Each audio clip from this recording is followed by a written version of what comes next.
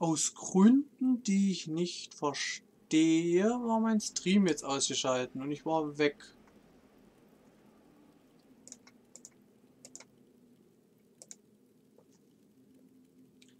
Also ich weiß nicht, wie lange ich jetzt schon offline bin. Aber immer wenn keiner schreibt, macht mir das halt so ein. Also versuchen wir es nochmal. Jetzt kommen wir, hallo und herzlich willkommen zum mittlerweile wahrscheinlich 100. 7 Day to Die Stream. Jubiläumsfolge, eben war es noch der 99. vor 10 Minuten, jetzt haben wir 18:50 Uhr, Windows 7 Internetzeit, Mittwoch, 12. September 2018. Ich habe keine Ahnung, warum mein Stream jetzt off war und wie lange er off war. Sollte er vorher nur eine Sekunde gewesen sein, dann lösche ich den, dann ist das hier der 99. Ansonsten ist es der 100. Und wie lange er off war. Das ist ja Horror gerade.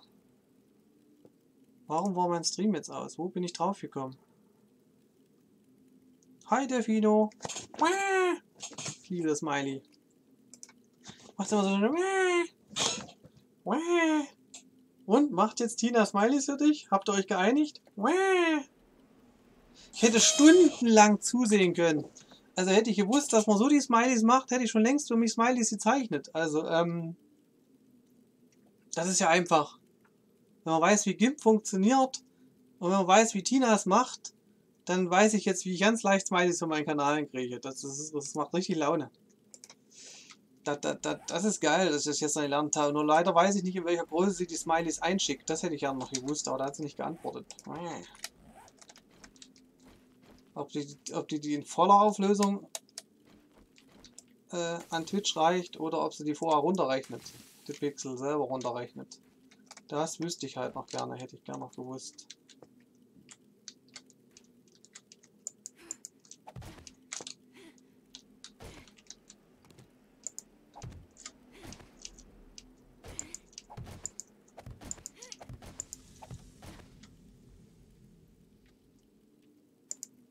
So.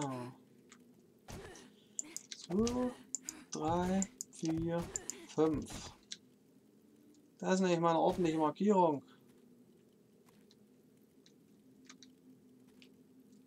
Sieht auch irgendwie weiter weg aus. Nein, jetzt kracht das alles zusammen.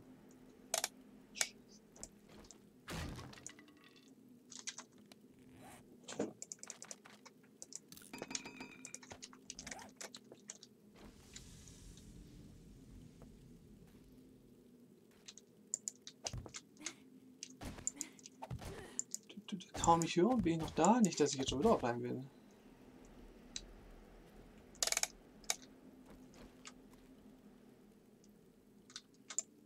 Der ist schon fertig, der Tunnel. Du warst ja eben nicht da. Moment, ich fahre es gleich ab. Aber bevor du Fragen stellst, beantworte doch mal meine Fragen, ob du jetzt Smileys kriegst. Ich bin fertig geworden. Ich habe den Tag 6 Stunden offline gearbeitet. Moment, ich zeig's dir. Das hier ist das Wasser. Ach Mann, mach doch mal die Karte auf. Ich bin jetzt hier unten beim Wasser und hier geht der Tunnel lang. Geht bis hier hoch und das ist komplett fertig. Also, er ist jetzt befahrbar und begehbar. Er ist halt nur noch nicht ausgeschmückt. Jetzt bin ich hier, um den Tunnel schön zu machen. Hallo, sitzt UFO, huhu.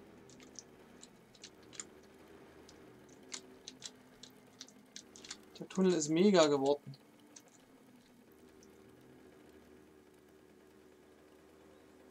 So.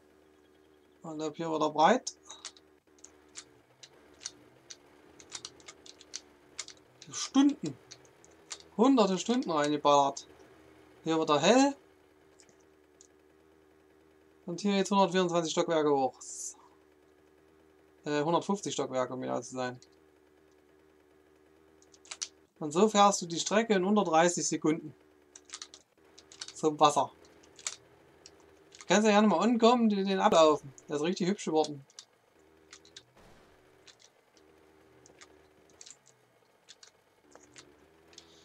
Was den Preis betrifft, ja, haben aber noch nichts weiteres besprochen. Also ihr seid euch preislich einig, okay. Wie war das nochmal? Du lässt dir Mafia aus den Nudeln machen? UFO wollte ja, dass du Delfine machst. Aber frag mal, in welcher Auflösung du die kriegst, um die dann abzuschicken bei Twitch. Weil ich will wissen, ob die das in den 1280 x 1280 Pixel lässt oder ob die wirklich runterrechnet. Ja, sieht der Tunnel nicht geil aus. Ich kriege jedes Mal einen Orgasmus, wenn ich das sehe.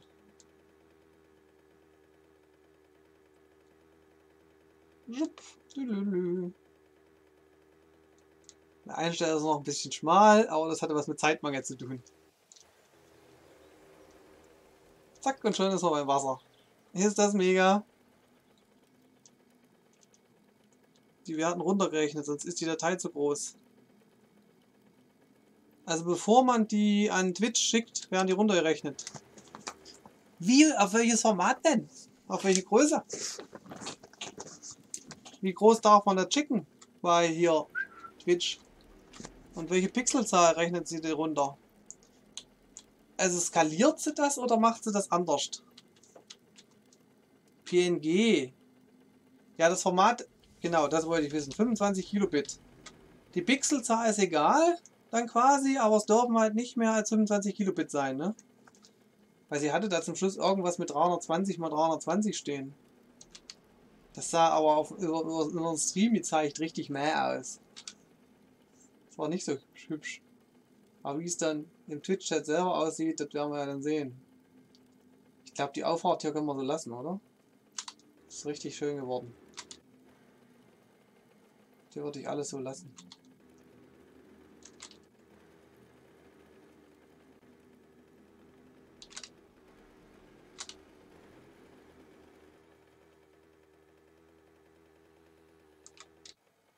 Ich brauche mehr Kerzen. Mein Tunnel ist echt dunkel.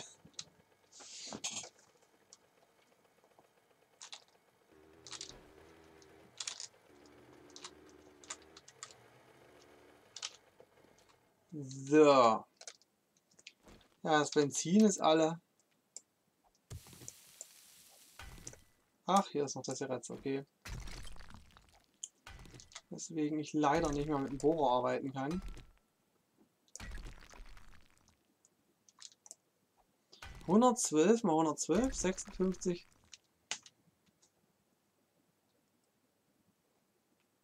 Also das ist das Erlaubte oder was? Das muss ich mir mal notieren.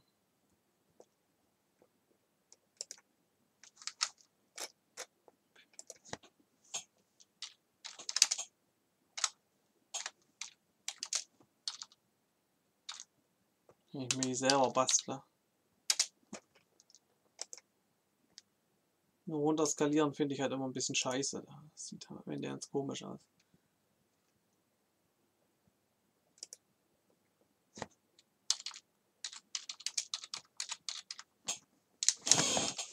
Also ich hatte irgendwas mit 325 mal 325 da stehen.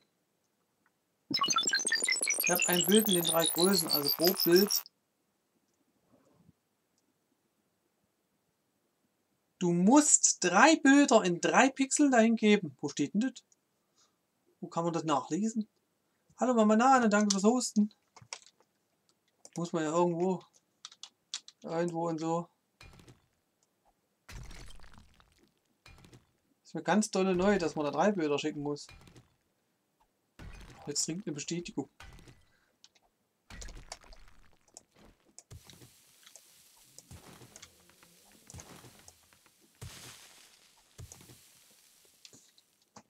Ich denke, das hat sie gemacht, damit man es besser zeichnen kann.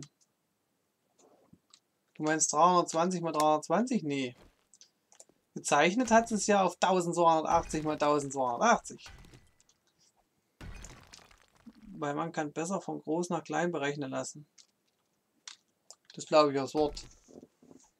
Wobei ich sagen muss, dass ich bin total begeistert vom GIMP. Also ich habe noch nie in Qualität, mit meinen menschlichen Augen, wenn ich es hochskaliert habe, von klein auf groß, habe ich noch nie eine starke Verpixelung wahrgenommen irgendwie.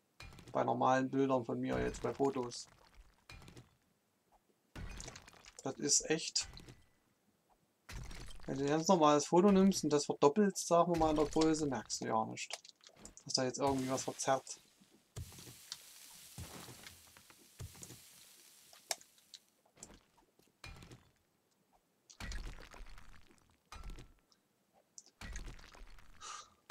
Mein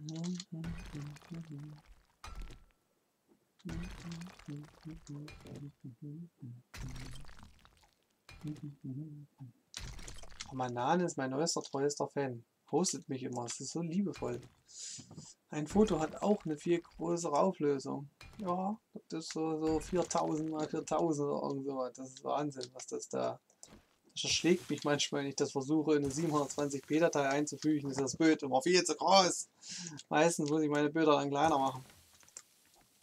Aber manchmal nehme ich auch Screenshots von mir selber, schneide die dann aus und vergrößere das dann. Und dann stelle ich fest, auch das hochgerechnet sieht nicht schlecht aus. Das pixelt nicht wirklich, wenn man es doppelt oder dreimal so groß macht. Ich bin echt beeindruckt. Ich frage mich die ganze Zeit, wie macht das Fotoprogramm nur? Das sieht so geil aus. Aber ist ja nicht so wichtig. Nur höre ich jetzt zum ersten Mal, dass man 3 Bilder abgeben muss. Das finde ich, warum? Warum macht man das? Du hast von jedem einzelnen deiner Bilder 3 abgeben und Twitch entscheidet dich dann für dich, was sie nehmen oder was?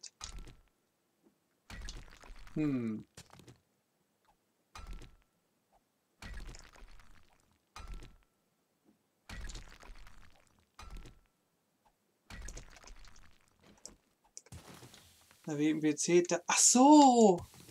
Die brauchen das für, die brauchen alle 3. Verstehe. Okay. Das ist ja interessant. Das ist... Ja, die kleinen Geräte damit. Ja, da habe ich erstmal nach meinem Handy total Reset erstmal Schnauze voll. Ja, an die kleinen Geräte denke ich immer gar nicht. Ich habe ja mein Handy leider gecrashed und kriege das nicht mehr rückgängig. Das ist schrecklich.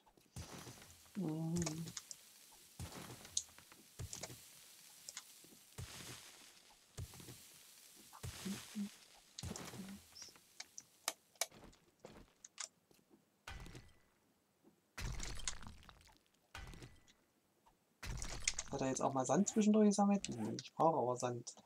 Es gibt ja noch ein paar Stellen, die sind nicht total gerade.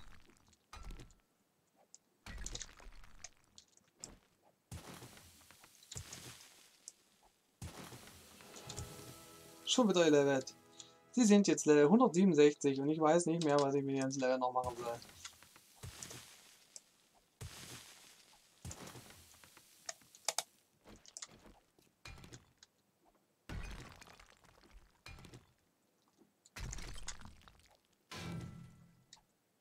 Metall hier unterirdisch. Ich habe schon schöne Stahladern gefunden und ein bisschen von diesem weißen Zeug auch. Aber hier Blei, was mir Olicki unterirdisch versprochen hat, da bin ich noch nicht drauf gestoßen. Hier am Ende des Tunnels will ich noch eine Tür bauen, das darf ich auch nicht vergessen. Nicht, dass die jetzt wirklich zwingend nötig wäre, aber... Mal gucken. Ach, ups. Weil so weit laufen halt keine Zombies.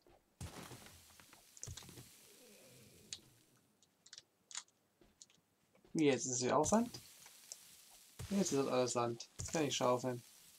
Das geht schnell, wenn man schaufeln kann. Zack, zack, zack. Installiere gerade Shadow of the Tomb Raider. Supi, und das wirst du uns dann allen vorspielen. Richtig? Zack, zack, zack, zack, zack, zack. Oh, genau. Zack.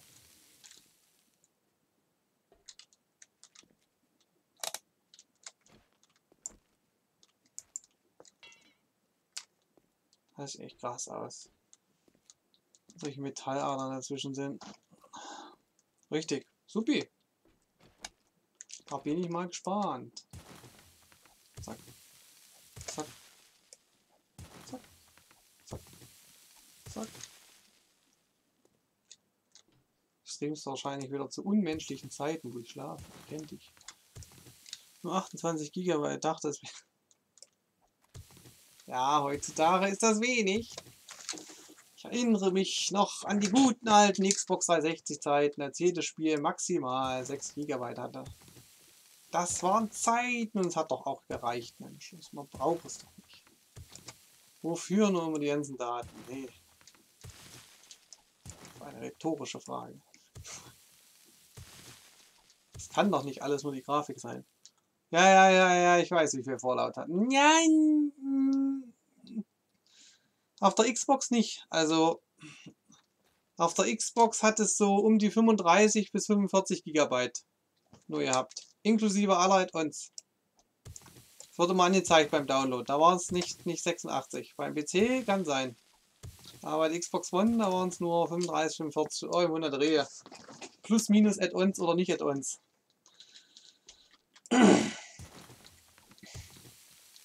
So richtig gemächlich. Verdammt, ich muss Fallout spielen. Ach, man kommt zu nichts. Der Tag hat nur 24 Stunden. Das ist schrecklich. Okay, ich habe das Ultra Texture Pack mit drauf. Ja, das könnte mit der Grund sein. Man weiß es nicht. Das könnte eventuell. Und so weiter.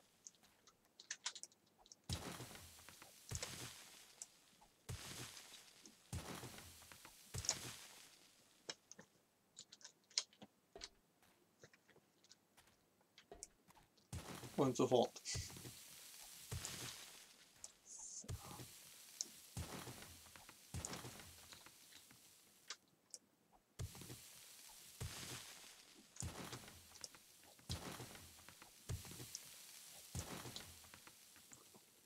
Das hat ja am PC alleine 50 GB und Namen zusammen. Hi Toll! Kaum spricht man vom Fallout, kommt Toll aus der Versenkung. Da merkt man, das ist ein echter Fan, das gefällt mir. Genau Toll und Abend. Ja, dieses hinterhergeworfene Abend. Ja. Erstmal einen kompletten Vortrag, so 2 Stunden Doktorrede am Pult. Wenn die 2 Stunden Doktorrede am Pult durch ist, dann guten Abend.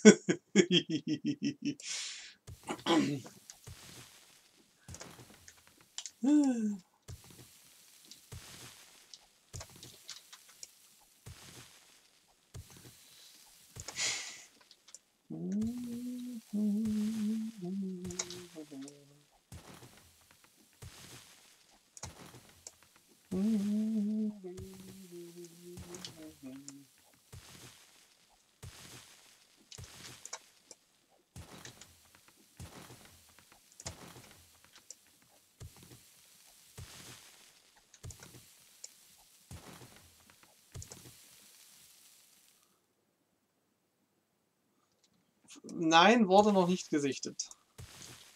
Das U wurde noch nicht gesichtet.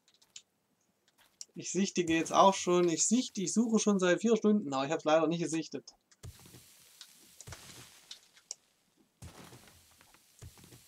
Ich sichtige auch schon wirklich seit 4 Stunden. Also eben war er kurz in der Liste hier. Echt? Habe ich gar nicht gesehen. Naja. Jedenfalls sagte er hätte gestern Urlaub. Aus dieser Aussage nehme ich, dass er heute keinen Urlaub macht. Ist aber leider nicht da.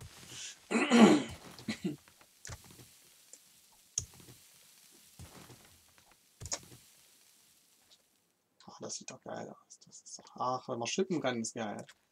Wenn man nicht mit der Spitzhacke oder einem Bohrer, wenn man einfach nur schippen kann, ist das mega. Da kommt man ratzfatz durch.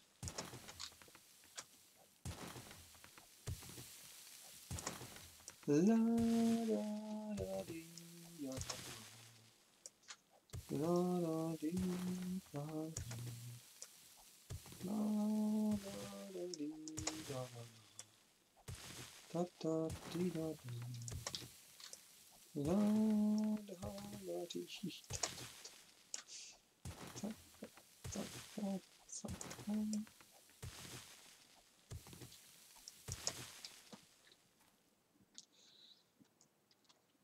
Geht mal ans rote Telefon und ruft ihn an, sagt ihm, er soll übernehmen.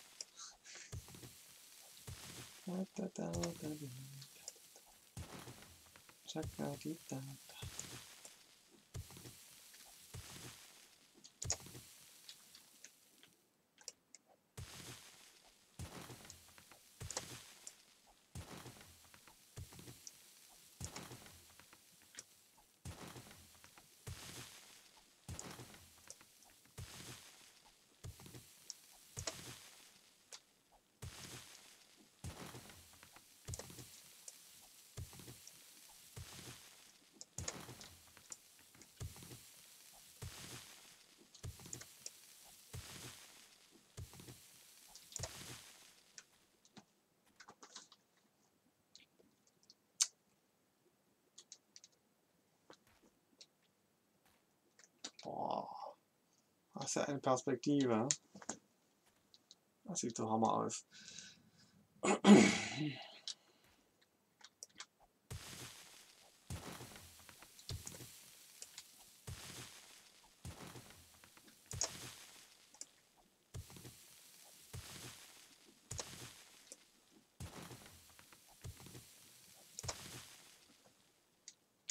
Ich hoffe, du hast mein Bienchen nachgetragen. Noch nicht. Ich war den ganzen Tag unterwegs, aber ich habe es auch noch nicht vergessen. Also so ist es ja nicht. Ich kann ja mal meine Festplatte anklicken, ob es jetzt geht. Das Geräusch war da. Es muss nur noch von Windows gelesen werden. Dann trage ich die sofort nach.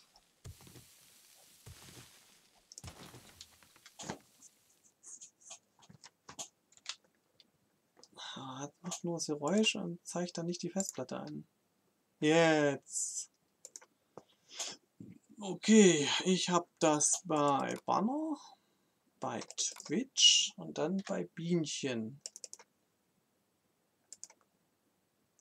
Blick sagt alles, kein Ding, nicht so tragisch. Welcher Blick? Ich habe doch ganz normal geguckt. Bist du schon in der Liste? Ja, du existierst schon.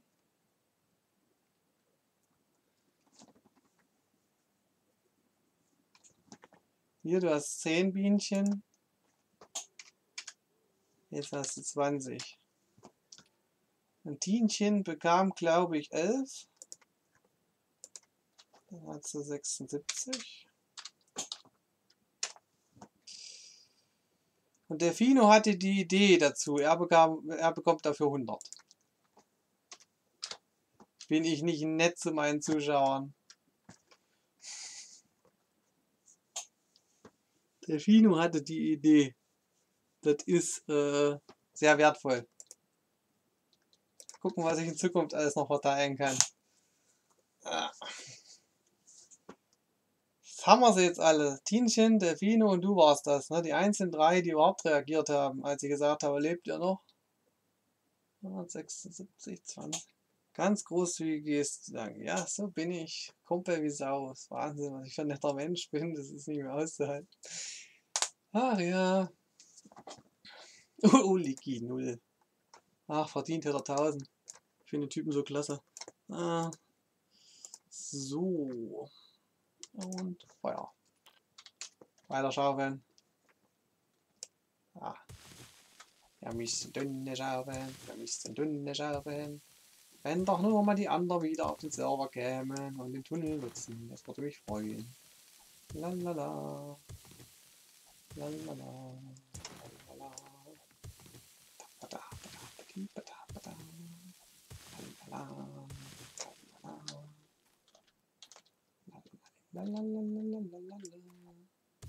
Kümmerling, Kümmerling. Scheiß Werbung. Alle Menschen trinken gerne Kümmerling. Ich habe dich gestern gelobt, bekomme ich nix.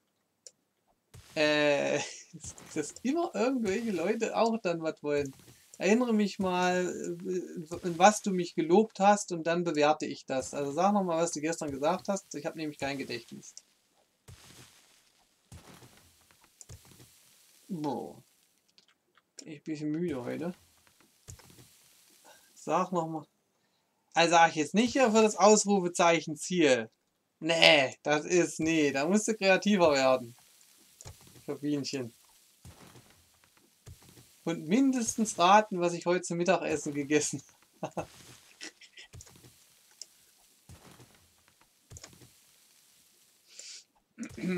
Dafür gibt es ja immer Bienchen für mein Ratespielchen. Eines Tages kann man sich ganz tolle Dinge für die Bienchen kaufen, da bin ich mir ganz doll sicher.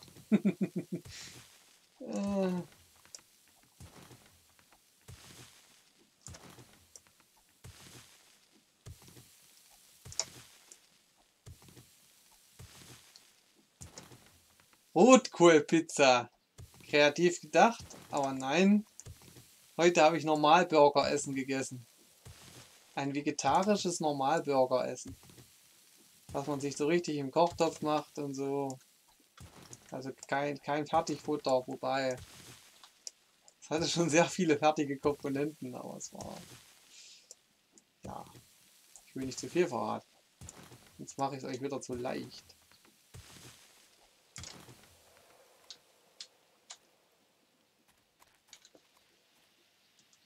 Ja, das sieht doch alles ganz gut aus.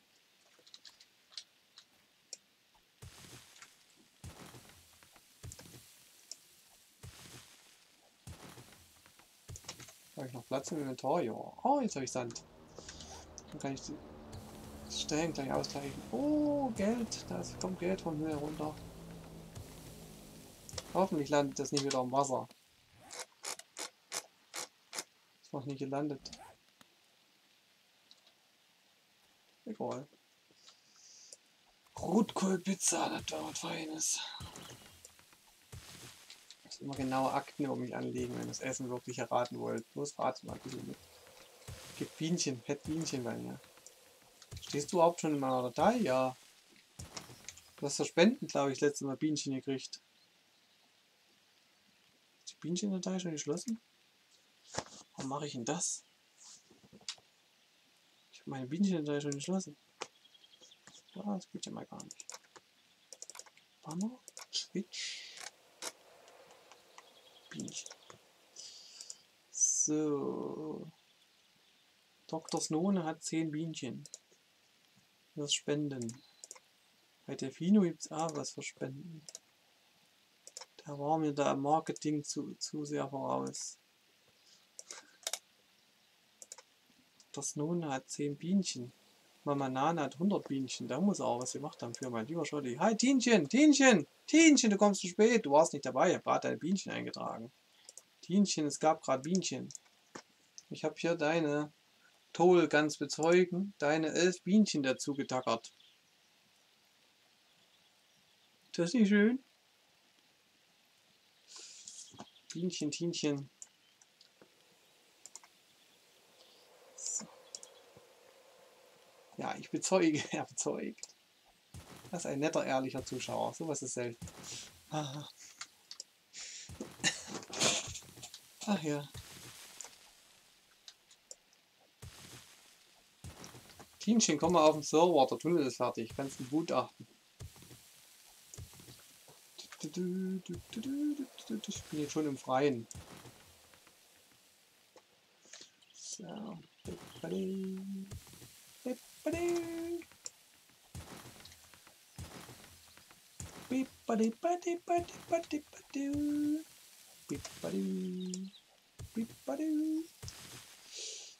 Ach, immer diese Ohrwürmer.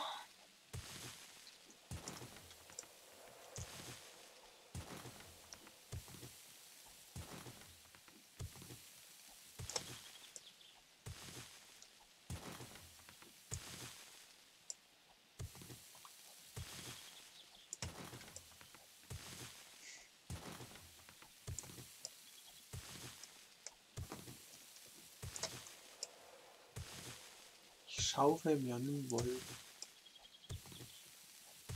Könnt ihr überhaupt den Spielsound hören? Ich habe den bei mir nämlich relativ leise eingestellt. Fast schon zu leise.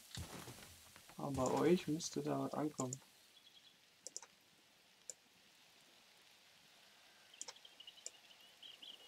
Ah.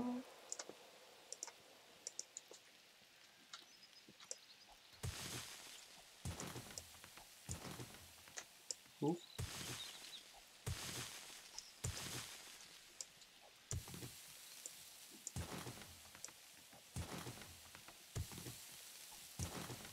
Na, das macht doch Laune. So. Oh. Fällt alles immer zusammen. Das ist mir auch Internet basiert, da waren Sandschichten. Da ist kiloweise von oben runter gekracht. Das war eine nette neue Erfahrung in dem Game hier.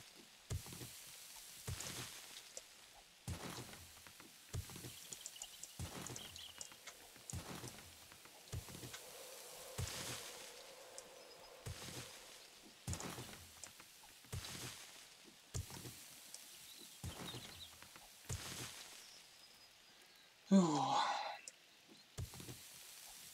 Ist Delfino überhaupt noch da? Hatte sich vorhin kurz gemeldet und Hallo geschrieben. Das war's dann, glaube ich.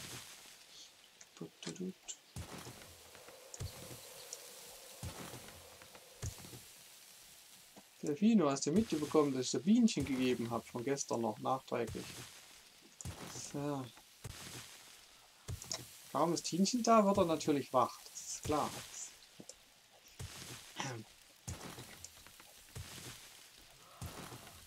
Oh, da kommt ein Zombie-Bombi. Sie möchten sterben gehen, Herr Zombie. Bye, bye. Noch ein? Oder bist du... Da ist. Okay. Das ist ein lieber, netter Gesell. Ach, ist er weggepackt. Schade. Nicht runtergefallen, weg war er. Echt schade. Bin bei Minecraft auf Server durch die Wüste gelatscht und plötzlich bricht der Boden weg. Das ist natürlich so ein Reibsandzeug, ne? Delfino, hast du mitbekommen? Schreib mal ja oder nee.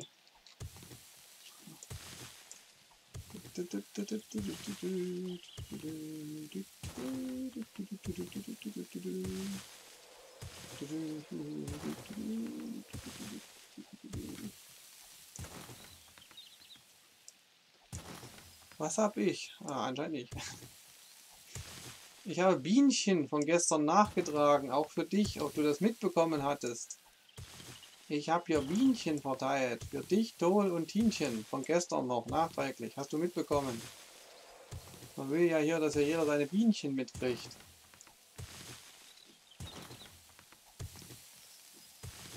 Die Schaufel wird es nicht überleben, wetten? Ich nicht ans durchbringen.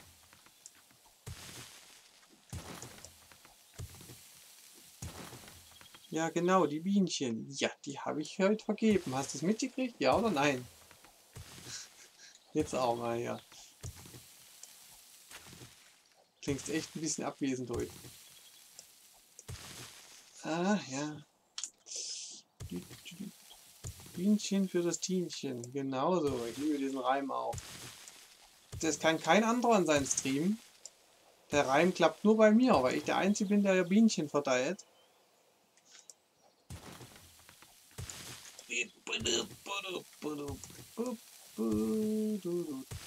Macht Spaß, Schaukel macht Spaß. Sieht aus.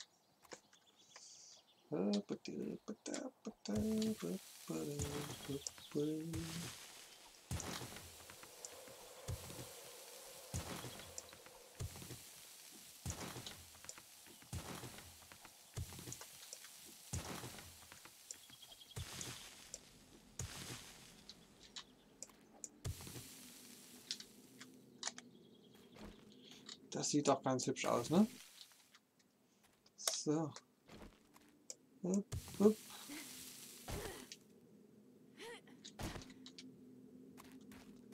Geht leider ein Dach. Was werde ich bauen?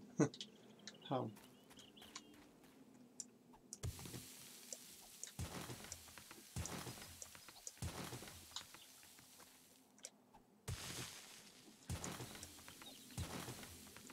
Ich will nicht, dass der Tunnel bis da hinten hingeht. Und dazu muss ich ihn ja auch außen bauen.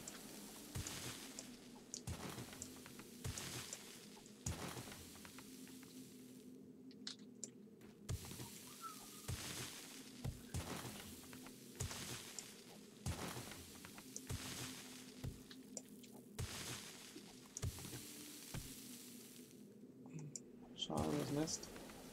Egal. Noch 3 Trillionen andere Nester auf dem Server. Ja, lol.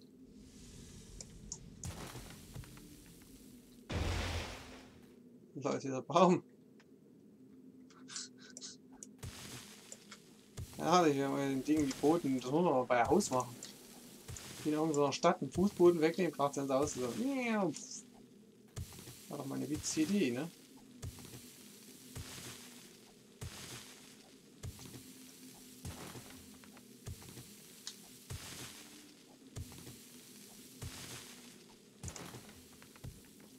Sieht auch alles geil aus.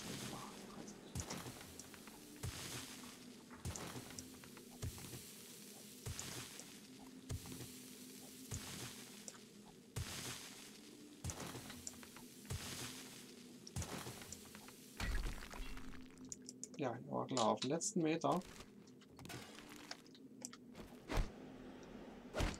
Ja, damit. Auf den letzten Meter.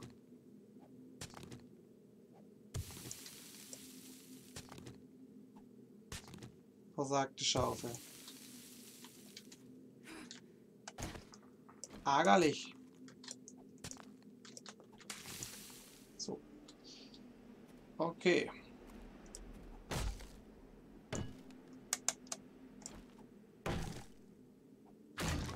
So.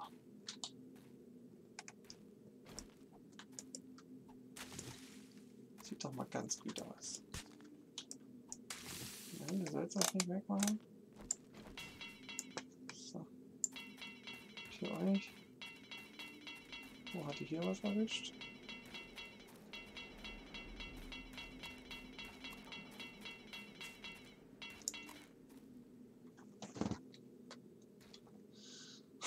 Ne, jetzt holen wir erstmal die Dings. Die Kiste. Wo ist die im Wasser?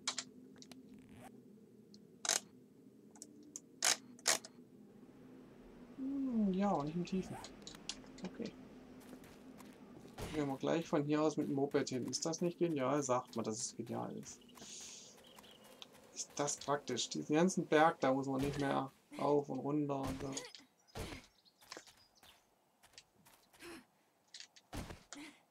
Mega. So. Jetzt gehe ich mal an die buckligen Sandstellen noch da vorne. Und da muss ich noch was ausgleichen. Macht er aber nicht. Was braucht er hier von Zeug zum Ausgleichen? Ich habe Steine. Hier steht nämlich 99 von 200. Und ich habe Sand, Erde und diese Pflastersteine und Eisen zum Ausgleichen. Aber er gleicht es nicht aus. Das ist doch ätzend. Gleicht das aus? Dann gleicht es nicht aus. Das ist nämlich eine ganz schöne Buckelpiste. Scheiße.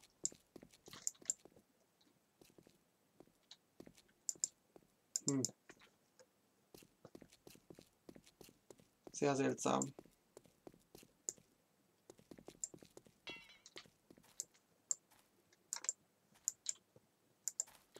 Ja. Gleicht es nicht aus. Was für ein Material ist das? Nein, das hat er ausgeglichen. Das war Stein. Ich dachte, man kann das mit Sand oder so, aber gleicht das mit nichts aus. Bleibt es natürlich eine Buckelpiste. Hier beleuchtet der Tunnel. Viel angenehmer. Hier für angenehmer, wenn der Tunnel beleuchtet ist, ne?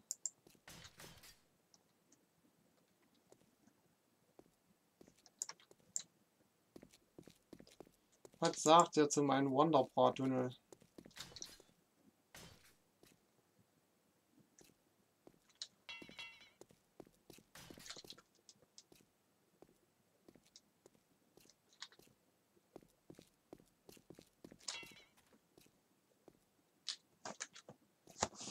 Ist auch nicht mega. Einmal ein schöner Tunnel. Ich habe die Welt noch nie gesehen, so ein Tunnel. Das ist Wahnsinn. Wie hübsch dieser Tunnel ist. Okay.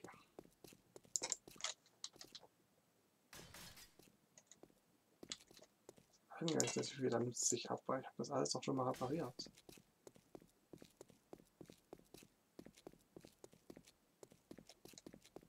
Gut bist du ja.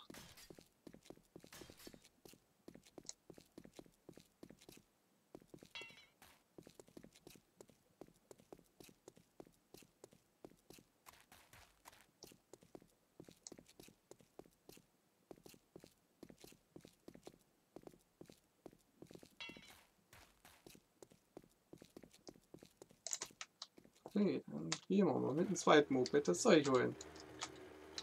Oder wollen wir erstmal in den Laden fahren, noch ein paar Steine loswerden?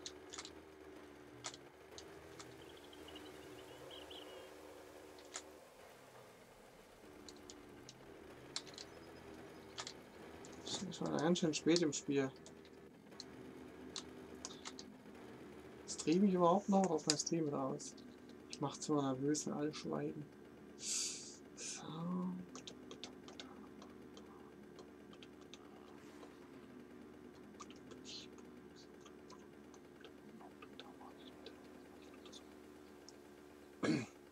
Oh, Looten, Hütten ist eh nicht so mein Fall.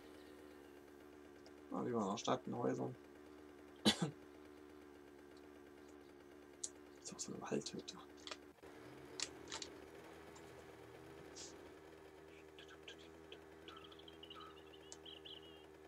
Eindeutig das langsamere Moped merkt's.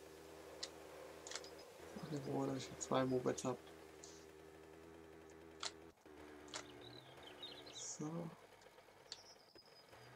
Deutlich komfortabler.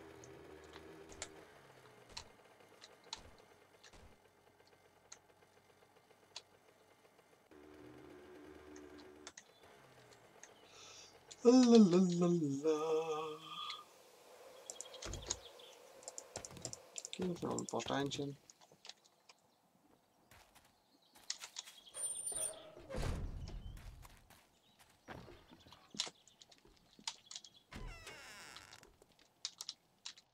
Make it snappy. I gotta take a crap. Ah, einwandfrei. Das ist so geil, dass die einen Steine abkaufen. Könnt ihr euch nicht vorstellen, wie ich das feiere.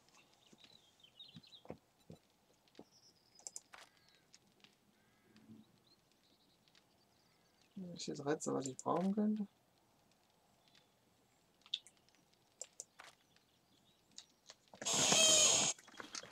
Ja, Frieden. Frieden braucht man immer.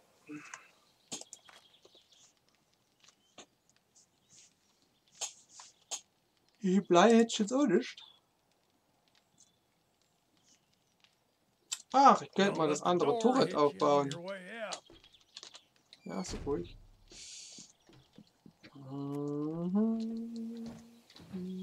Okay, also, ja. Chip ist auch kaputt. Dann wollen wir mal gucken, wo wir dafür lang müssen. Wir müssen die ganze Straße rauf, aber komplett bis in die Stadt. Und dann, wenn wir in der Stadt sind, können wir querbeet einfahren. Okay, das machen wir so. Wenn ich zurückkomme, werden die Läden leider schon alle zu haben. Da kann ich leider keine Steine weiterverkaufen. Aber will ich doch so gerne meinen Moped-Kofferraum leer werden, wie auch immer man es ausdrückt.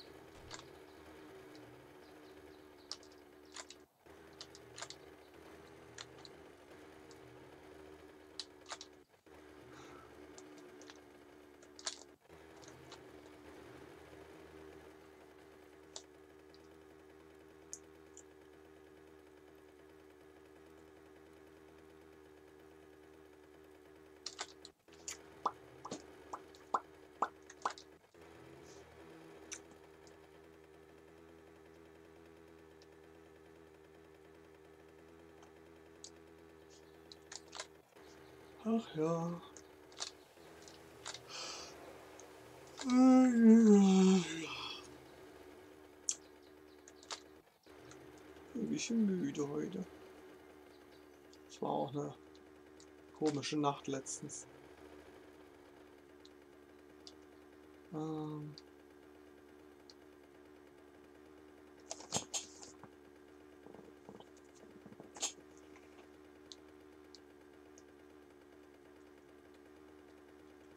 Ja, wirklich komisch. Nicht ins Wasser fahren, nicht ins Wasser fahren, nicht ins Wasser fahren. Das wollen wir nicht.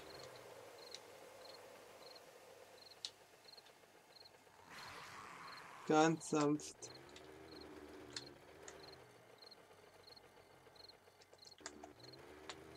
No.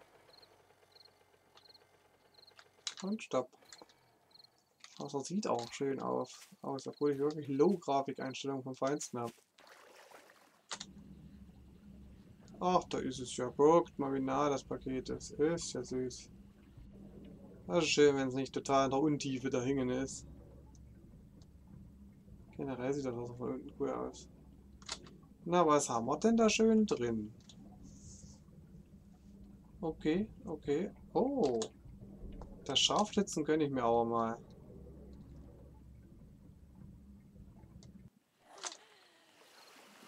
Kann ich gleich zusammenschrauben zu Hause. Mit einem anderen Zeug. Aber ich werde es nicht noch mal in einem anderen Laden schaffen, oder? Ich muss auf der Karte ihren Ausgang markieren. Da rauskomme. Genau, von da aus könnte ich es zum anderen Laden schaffen.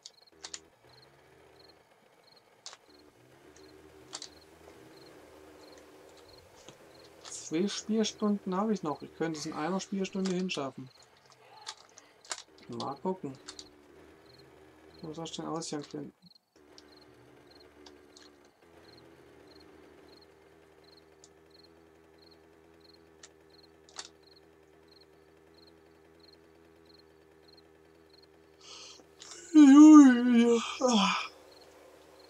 Hier ist der Ausgang. Ja, ich könnte es noch zum anderen Laden schaffen und ihm Markenqualitätssteine aus erster Bergbauhand 1A Güteklasse B verkaufen. Unsere Steine, die sind Güteklasse. Ich finde es so geil, dass man Steine verkaufen kann in dem Spiel. Da stinkreich werden, aber alles, was man verkaufen kann, ist begrenzt. An Stückzahl an Tagen. Das wäre man wirklich sehr schnell sehr, sehr reich. Wäre man.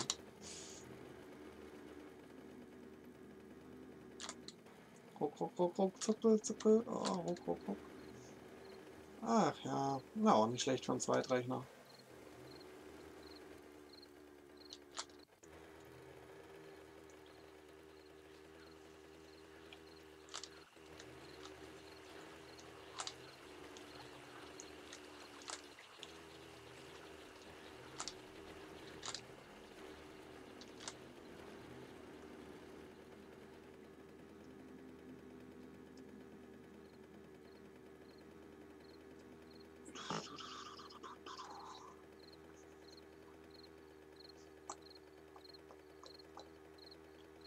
Das Gefühl, es kostet mich Zeit, wenn das Spiel ruckt. Kommt nicht so schnell voran.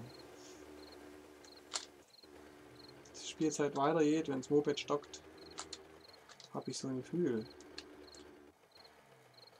Jetzt will ich durch die Berge fahren. Ach du Scheiße. Ist das meine Grafikkarte überhitzt? Ach du Scheiße. Ist das glücklich programmiert. Ei. Aber bald haben wir mehr Phasenspannung auf dem Mainboard. Bald. Sehr bald. Sehr bald. Freuen wir uns alle.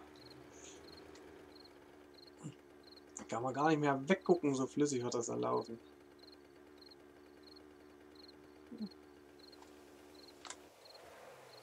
Okay. Okay. Okay. Und absteigen. Ach, seht ihr, Eisen hätte ich noch mitnehmen können zu verramschen. Ich also hätte... Och nö! Wie ich's hasse, wenn das Spiel das macht. Hier, der ist zwar normale Öffnungszeiten, aber geh noch da. Das hasse ich. Jetzt bin ich die ganzen Weg umsonst zu fahren. Ja, leck mich doch am Arsch. Ach, so eine Scheiße. Aber wenn ich einmal hier bin, dann kann ich die Steine ins andere Moped packen. Dann sehen sich die beiden Mopeds zum ersten Mal. Das habe ich ja unterirdisch gebaut, das Moped. Das ist ja nicht Freiluft gewöhnt. Das braucht die stickige Bergbauluft von ungenen Felsen.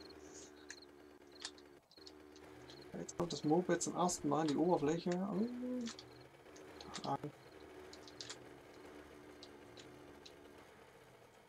Treffen sich zwei Mopeds.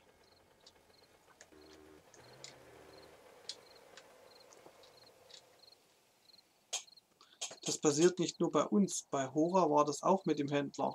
Okay. Hat Hora sich dazu geäußert, warum das so ist?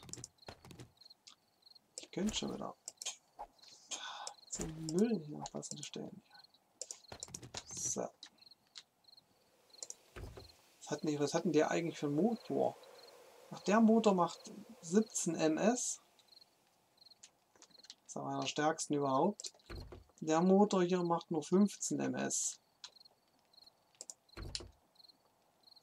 Oh. Das ist... Es ist schon rappelvoll mit Steinen. Das ist... Oh. Oh, kannst du was mitnehmen. Oh, oh, oh. Was macht man da? So viele Steine, ey. Das ist ja nicht gut für das Moped. Das ist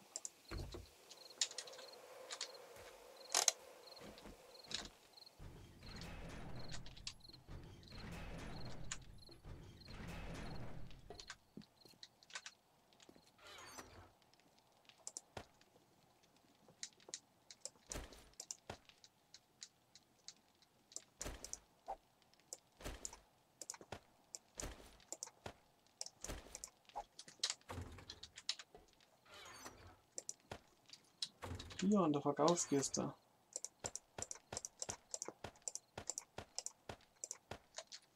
Und da kann man auch gleich Metall reinpacken. Ja, wir haben auch schon so viel Eisen. Das ist irre. Alles verkaufen. Ja, das sieht doch gut aus. Ja, ich habe hier noch Eisen. Oh, nein, den ganzen Dreck. Schmuddel. Sie, fährst du gerade mit meinem Moped durch die Gegend? Nein, wie kommst du da drauf? Erklärung.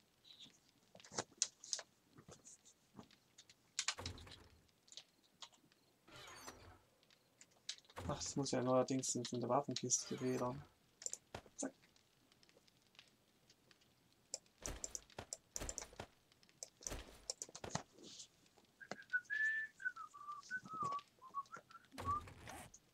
Dauert ja ewig, bis der das mal...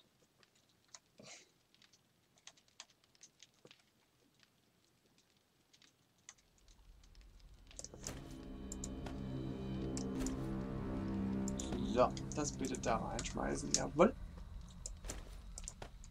Das Leben kommt dahin. Hast du ein zweites gebaut? Ja, selbstverständlich. Ich kann mir 20 bauen, wenn ich das will. Das habe ich unterirdisch gebaut. Das ist doch mein unterirdisches Moped, womit ich immer hoch und runter fahre. Das gehört ja eigentlich gar nicht her. So, aber es könnte man da ein bisschen Sprit vertragen. Dein steht, da bin ich letztes Mal aus Versehen drauf gegangen, weil es kein Schloss hatte. Dann ist es mal losgefahren. Das steht hier, glaube ich, rum. Das hier müsste deins sein. Hüpf. Ja, das ist deins. Abgeschlossen. Ach ja, übrigens, habt ihr das ja alles repariert. Beton nachgemacht, hier überall Beton repariert, die ganzen Eisendinger repariert. Das habt ihr alles so schäbig kaputt gelassen. Bin echt enttäuscht von euch, also echt mal hier. Alles repariert, alles habe ich repariert hier. Alles repariert, dass ich offline war. Und natürlich verstärkt und. Alles repariert, Mann. Nur für euch hier. Wahnsinn. Nee. Ein so großzügiger Mensch nicht mehr aushalten. Ihr habt es meint, sag ich doch. Aber ernst jetzt, ich habe kein Stück Metall mehr. Ne? Ich soll jetzt doch nicht alles rauspacken.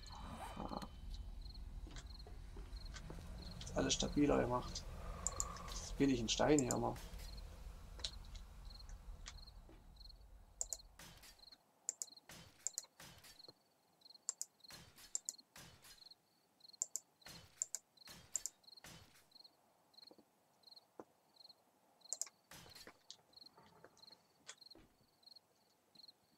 Plattform nutzt keiner mehr.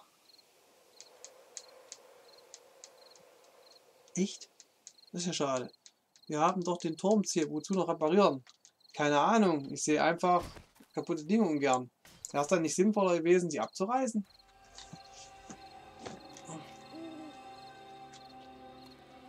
Hm. Na gut, egal. Ja, war halt danach zu reparieren. Ja. Da leuchtet's. Guck mal, da leuchtet's. Ach, apropos. Hier muss ich einen neuen Torwart draufstellen. Da hinten der Torwart läuft noch und 1000 Schuss habe ich auch schon wieder besorgt. Wir können die ruhig mal zu Ende bauen.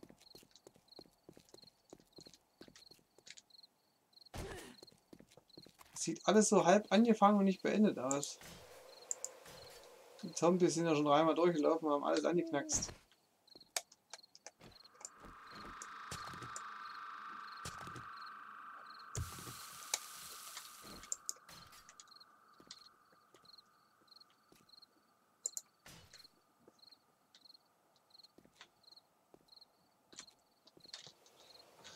Ah ja.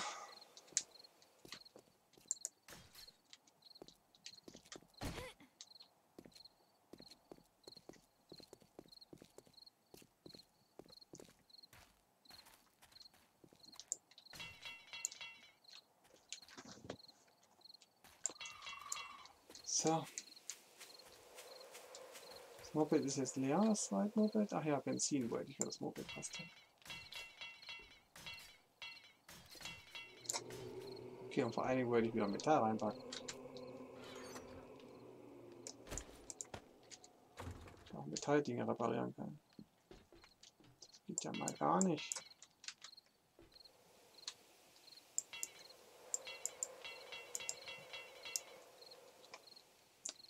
Benzin. Moment. Benzin. Genau das hier. So. Benzin und Dreckwasser brauchen wir dafür, glaube ich. Und das hier als und das hier als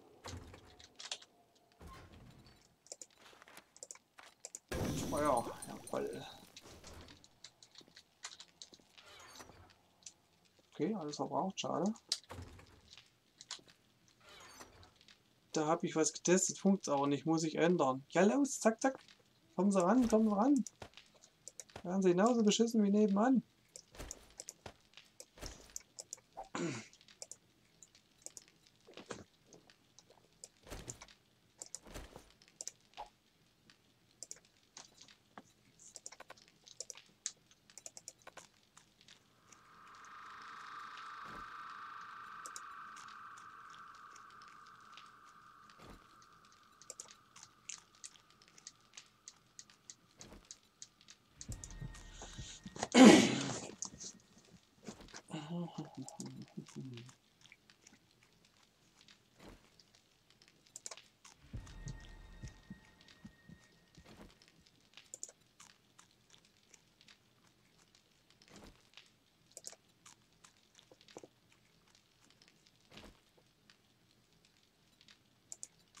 Ja, schaffe ich die 140 noch? Okay, nein. So, jetzt brauche ich die beiden Maschinengewehre, während da das Benzin zusammen muss noch zerlegen. Aus. So. Zack, zack, zack, zack, zack, zack, zack. Ja, mal gucken, was so geht. Hm.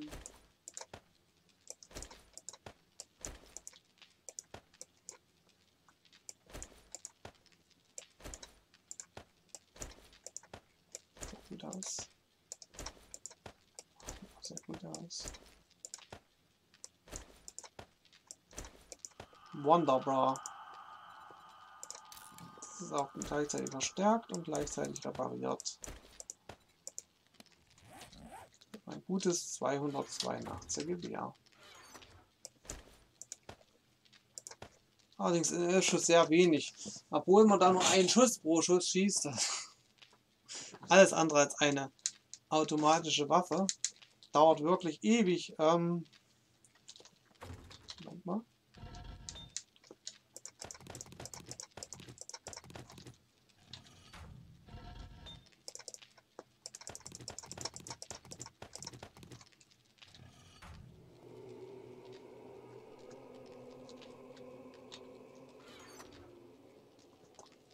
Hat man damit schneller 100 Schuss verschossen, als man denkt. So, das wollte ich sagen. Ja, um das zu verarbeiten, brauchen wir wirklich Unmengen Steine. Gleichzeitig Unmengen Sand. Ah.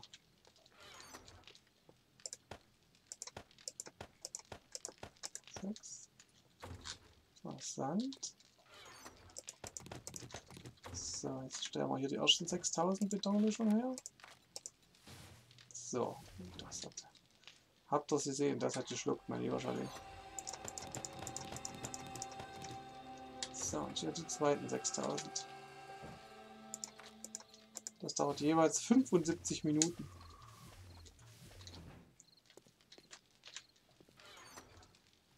Das hat ordentlich geschluckt. Jetzt hier in den Sand rein.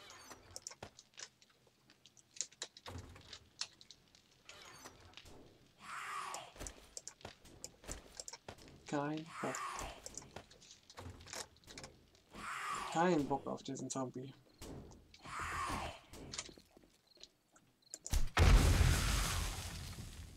Bye bye. Nervt.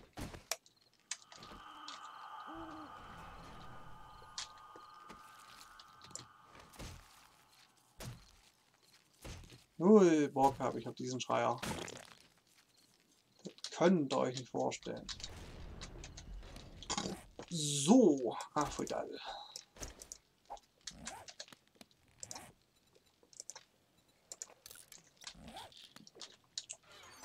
Das da rein. Jetzt muss er das trinken. Mal trinken wie Sau, wenn er Pille geschluckt hat. Warum weiß ich nicht, nervt jedenfalls tierisch.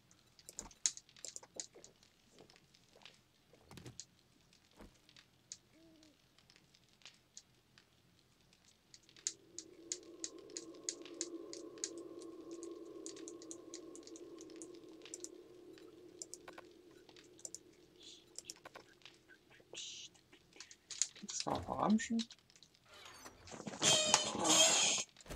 Hier lassen wir mal so wie es ist. Genau, wie weit ist er mit Benzin? Boah, das dauert ja alles ewig. Ja, kann man schon mal danken.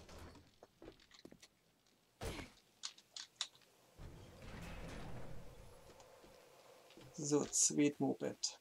Das ist es.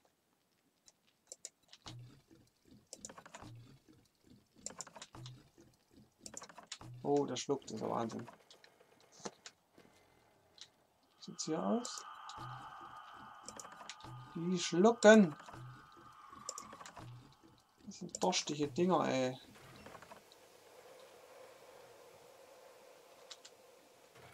%, okay. 99%, okay. Brauche nur mal eine Reparatur. Auch Diesel übrig? Ja. Reparatur brauchst und zwar damit. Und zwar das hier. Und reparieren. Zack. Repariert. So. Soweit so hübsch. Händler macht leider erst in 4 Spielstunden auf.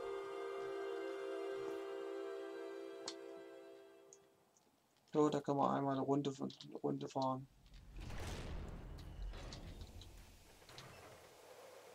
Halt, das ist das Falsche.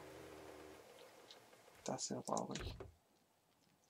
Das ist auch komplett repariert.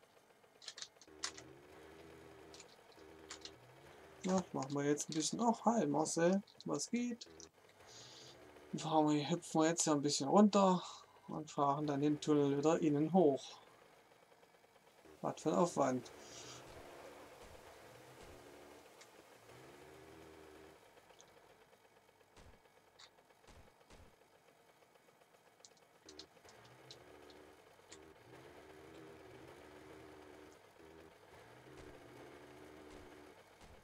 Jetzt mein Moped gleich wieder kaputt geht. Bleib ja ganz.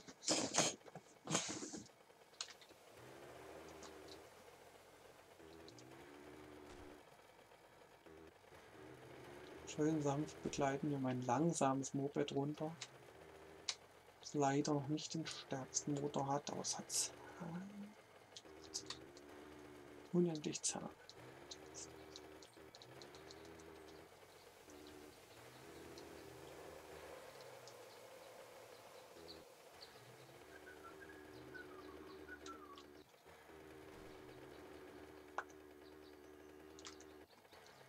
Hier ist er, der Dill. Hier ist er. Der längste und schönste Tunnel im Universum. Ich hätte mir aus dem ganzen Fett vielleicht ein paar Fackeln machen sollen und nicht nur Benzin. War jetzt ein bisschen nicht so gut überlegt.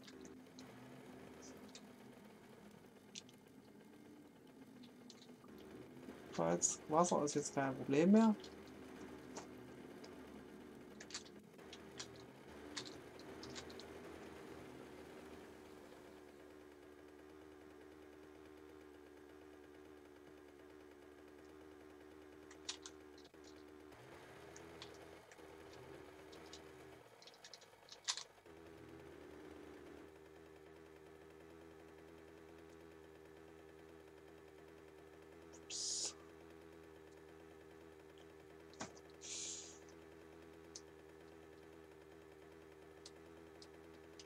Schneller als man blind sein kann.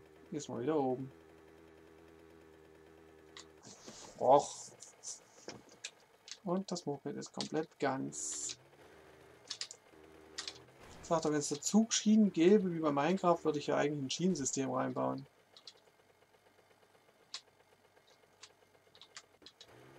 Und theoretisch auch oberirdisch integrieren können. So.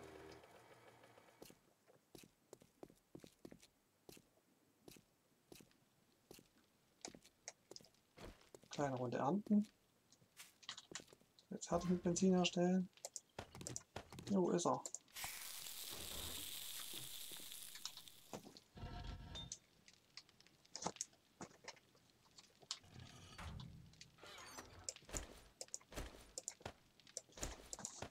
Sehr viel ist es nicht. So. Runde ernten. Dauert noch ein paar hundert Jahre, bis der fertig ist. Aber dafür habe ich dann auch Unmengen an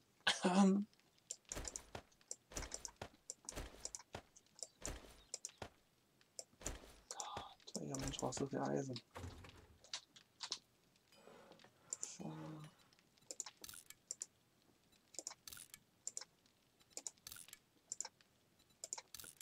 Das lege ich mal, dauert auch wieder. 15:30, ja, eine ganze Stunde. Siehst du eigentlich mal mit deiner Freundin zusammen? Oh, das ist eine sehr schöne Frage. Aber bevor ich die Frage beantworte, musst du mir die Frage beantworten, wie du auf diese Frage gekommen bist. Was dich daran so bewegt im Innern? Was es mit dir macht? Das möchte ich bitte vorher wissen. Ich bin da ganz neugierig. So eine Frage.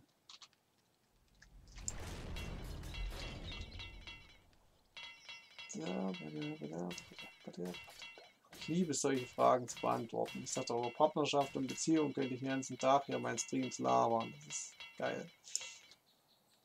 Ziel ist ja Besitzer eines eigenen Grundstücks, habe ich läuten hören. Was du alles so läuten hörst, Holy. Marcel, wenn du alle Streams von Ziel gesehen hättest, wüsstest du die Antwort. Da hat Delfino recht. Da hat Delfino recht. Holy, aus welchem Loch bist du denn gekrochen jetzt? Ich war relativ lange nicht mehr auf Twitch, Delfino. Ja. Aber du kannst jeden Stream auf meinen Drittkanal nachgucken. Ich habe noch nie einen Stream gelöscht, solange ich lebe. Das sind jetzt schon so 700 Stück oder so.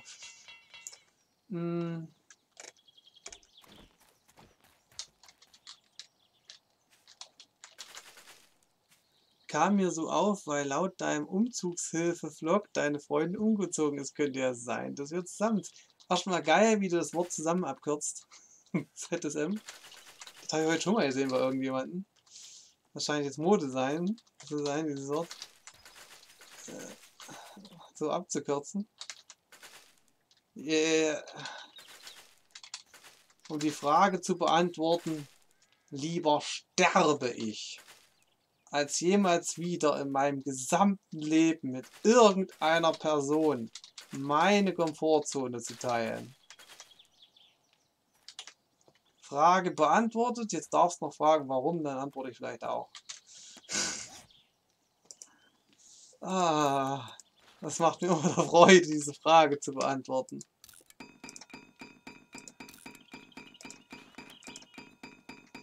Nie wieder, solange ich lebe, lasse ich einen Menschen in meine Komfortzone.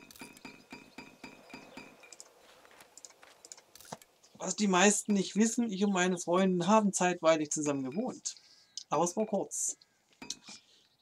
Sie hat die Tage erst über das Thema zusammen mit anderen geredet. Richtig. Du warst schon wieder da, Marcel. Das stimmt. Da hat Delfino rechts, noch nicht so lange her, aber bestimmt in den letzten 10 Streams oder in den letzten 5 Streams. Stimmt, das wusste ich auch. Also das Ziel noch zusammenziehen. So sieht man dich da auch wieder. Never ever lasse ich Mensch oder Tier nochmal in meine Komfortzone. Niemals. Ich habe früher gedacht, das reicht mir, wenn ich eine eigene Stube hätte oder so, aber nee, ich brauche auch die Arbeitsräume ganz für mich allein. Des Weiteren bin ich hochsensibel und verkrafte nicht so viel Mensch. Ich brauche viel Ruhe. So, Frage beendet. Aber ich ziehe gerne mit Partner und Freunden. Kann gerne Haus an Haus sein. Ein bisschen Luft dazwischen. Aber ansonsten, never ever. Mal angenommen, deine Bude würde von heute auf morgen abbrennen oder so. Glaubst du, du könntest in so einem Negativfall bei jemandem unterkommen für eine Weile? Nein.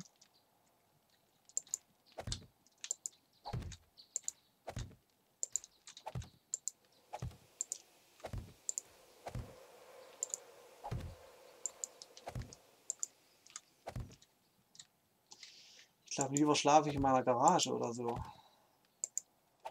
Wohntechnisch ja. Schlaftechnisch geht gar nicht. Irgendwo anders. Keine Chance. Ich brauche absolut Totenstille. Ich hätte noch mal irgendwann mal ein Video drüber machen. Ach, der Tag hat nur 24 Stunden geschafft. Die Zeit. Ich habe 10 Videos im Kopf, die ich alle noch drehen muss. Vielleicht fange ich morgen früh mal damit an, 1, 2 abzufrühstücken. Zeige ich nämlich schon nächsten Samstag kein Video. Das wäre scheiße. Jetzt einmal die Woche Video für meine lieben göttlichen Zuschauer, die jedes einzelne Video von mir sabbernd verfolgen. Das wäre echt schade, wenn ich die nicht zu bieten hätte. Schade. Man könnte sagen, wie traurig, dass er nirgends unterkommen könnte. Andererseits könnte man sagen, wie stark und autark. Ja, das könnte man genau so sagen. Auf beiden Seiten sehen. Es beinhaltet eine gewisse Melancholie, aber es ist echt leichter für mich, im Wald zu schlafen, im Auto oder so, als in der Nähe von Menschen. Jetzt kommen gleich wieder hunderte Wetten. Sie hat noch gebrüllt rechtzeitig. Ja, ich muss weg. Das war ja so typisch Zombie-Spiel. Es sei denn, jemand von euch hatte schalldichten Raum. Also so ist ja noch nicht. Also es gäbe schon theoretisch oder so 100 Meter dicke Burgwände. Also es gibt schon Möglichkeiten. Die sind aber begrenzt. Hattest du noch mal so einen kleinen Selbstversorgergarten? Nein, habe ich nicht. Leider nein. Ich arbeite dran. Eines Herrentages. Ich dreht sich da im Kreis. Sie hat ihr Leiden beenden. Warum hat es nicht Bumm gemacht? Naja.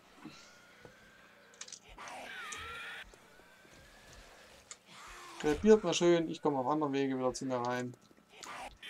Ja, die ganzen Server schon untertunnelt.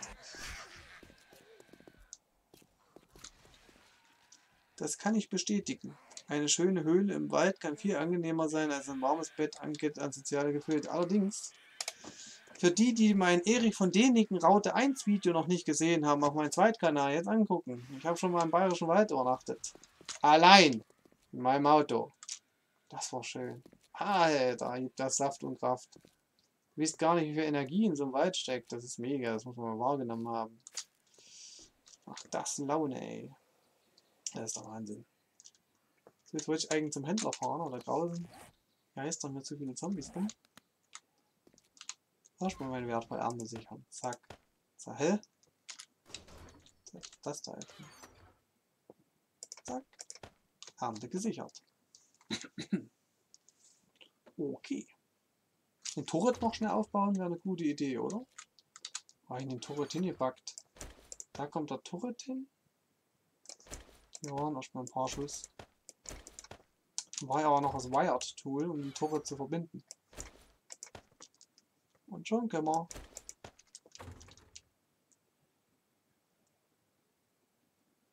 Ach, das Video mit dem Abschleppdienst. Yep. Hey, du guckst meine Videos. Geil. Respekt. Jetzt bin ich beeindruckt. Dass du dich an so ein Jahr altes Video oder 1,5 Jahre altes Video erinnern kannst. Ist schon, wow, nicht schlecht. Jetzt bin ich echt beeindruckt. Ja, ich habe mich im Bayerischen Wald, aber darüber reden wir nicht so gerne, ein bisschen vermacht. Aber ich habe danach, nachdem sie mich dann rausgezogen haben, ziemlich angenehm dort geschlafen.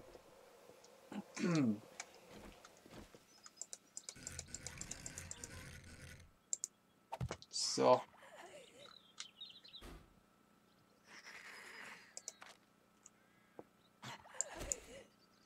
Zack. Noch Ammo.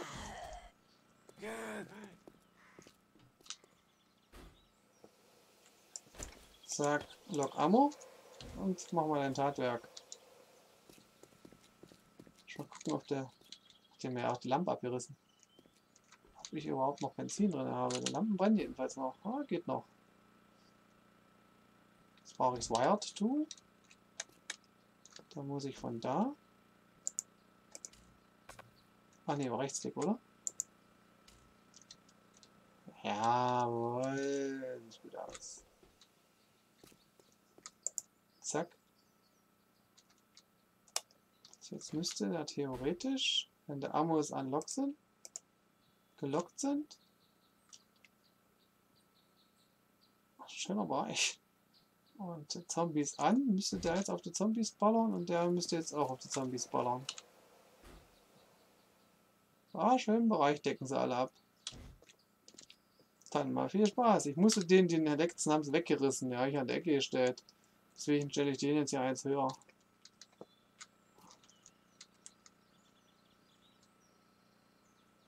Ziel musste erstmal schlafen, weil er etwas Probleme mit dem Verstehen der Sprache. Oh, Horror! Diese Niederbayern oder wie man das nennt, das könnt ihr euch nicht vorstellen. Ich habe noch nie in meinem gesamten Leben so ein Bayerisch. Die haben mich angeguckt wie ein Schweins Uhrwerk, weil die haben mir etwas gesagt und ich konnte nicht reagieren. Ich habe es nicht verstanden. Der Jechen spricht ja Streammuffel Hochdeutsch. Das muss man echt erlebt haben. Die haben nur Laute von sich gegeben.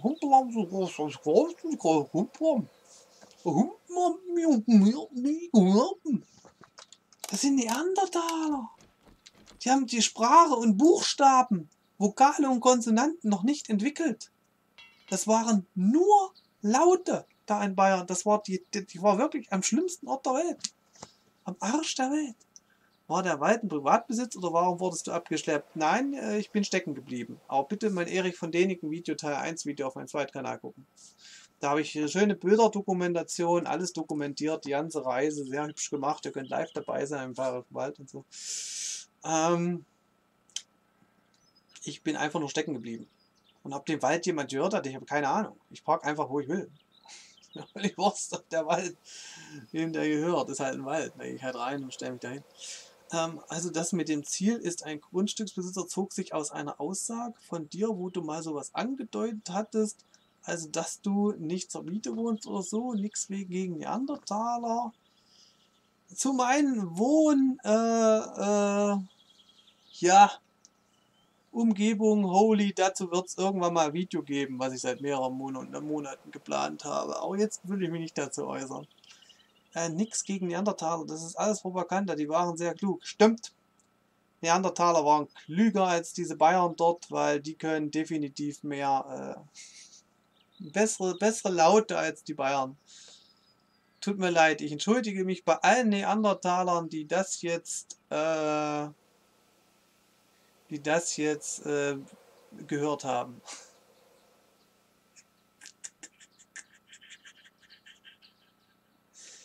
Ach ja.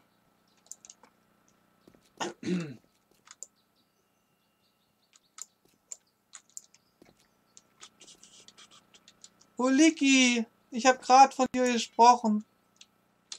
Ich habe jetzt den gesamten Server untertunnelt und freute mich schon auf den nächsten zynischen Kommentar von dir. In allen nordischen Ländern außer Dänemark darf jeder im Wald machen, was er will, sogar schlafen, sofern man nicht rumzündelt oder Mühlen sagt. Mega cool und fortschrittlich. Das ist okay. Cool, gefällt mir. Ja, aber wie schon gesagt, ich bin nicht so Gesetze und so, ich nehme mir am Arsch vorbei, ich mache halt, was ich will. Mal gucken, ob jemand kommt und meckert. Mal gucken, was ich mit denen anstelle. So gehe ich daran. Mein Kumpel Marcel hat da neben mir zeltet im Auto, weil er atmet und atmen ist laut, also muss der draußen im Zelt schlafen und ich im warmen Auto im Schlafsack. Unter zwei Decken in meinem selbst gebastelten Britsche da. Da will ich auch noch meine Bilder, da will ich Videos dazu bringen, was ich da für mein Auto Geiles gebastelt habe. Ich habe eine Videoidee, das kann ich mir vorstellen. Ja, in Deutschland gibt es jede Menge Vorschriften, was Wald angeht. Ja, davon habe ich auch schon gehört, von irgendwelchen Patrioten, die naturverbunden sich irgendwas nicht trauen, aber ich will es ja auch nicht wissen. Ich will kein Gesetz wissen, das macht mich nur nervös. Das einfach stecken lassen. Kein Aas sieht dich da im Wald. Never ever. Ach, der braucht jetzt wieder hier Holz. Holzrahmen. 50. Mach mal. Da.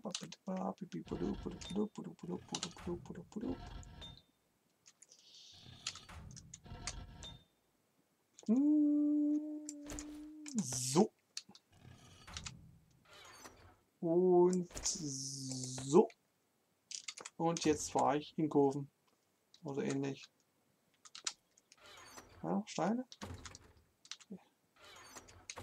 Ah, den ja. Den angeknacksten kann ich immer zum Nachfüllen nehmen.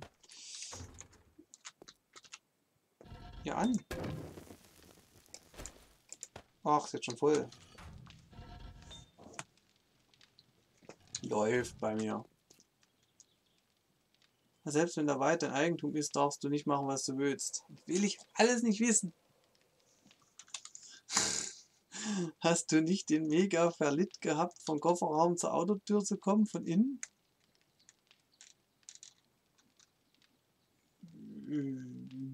Weiß nicht, was du meinst.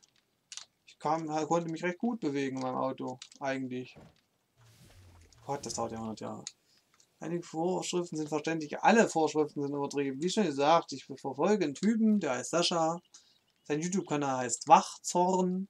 Und der geht immer heimlich mit zwei Kumpels im Wald zelten, weil er es angeblich wegen Förster nicht darf und bla bla blub. Man darf sich auch keine Blumenerde für sich holen aus dem Wald, angeblich, bla bla blub. Und da nimmt er sich Armeetarnzelte und Armeetarnnetze, die er noch vor die Zelte spannt, damit er bloß nicht gesehen wird im Wald. Hat bis jetzt gut funktioniert. Als übertriebenes Beispiel ein Großfeuer. Wer macht denn ein Großfeuer? Macht doch kein Feuer. Weder zu Hause noch im Wald. Offenes Feuer ist Steinzeit. Wer braucht offenes Feuer? Ich drücke Knopf, wird's warm. Brauche ich doch kein Feuer. Also wenn du im Kofferraum von deinem XXL-Transportwagen liegst, da hast du anscheinend das Umzugsvideo gesehen. Ja, da baue ich mal so eine Bretsche und da passen wirklich fast 2 Meter. Das ist Wahnsinn, was ich vom Platz da hinten habe. Aber Autos wird sich auch noch in Zukunft ändern, weil mein Auto ist nämlich im Grunde genommen Schrott. Aber das ist noch Zukunftsmusik. Aber ihr dürft gerne euer Geld hier lassen. Ich brauche bald ein neues Auto. Also wenn du im Kofferraum von deinem XXL-Transportwagen liegst und wieder raus willst, wie kriegst du denn raus? Leg dich da nicht hin oder so? Hinten. Ganz einfach hinten, schwupp rein. Das ist nicht so hoch. Das ist für mich einmal Bein gehoben und so komme ich rein. Das mache ich alles von hinten. Kofferraum halt und so. Aber man kann natürlich auch da an den Lehnen vorbei, aber es macht auf jeden Fall saumäßig Spaß. Sollte jeder mal gemacht haben. Macht richtig Spaß. Sehr angenehm. So, jetzt fahre ich mal in ein paar Läden und verkaufe mal ein paar tausend Steine und so.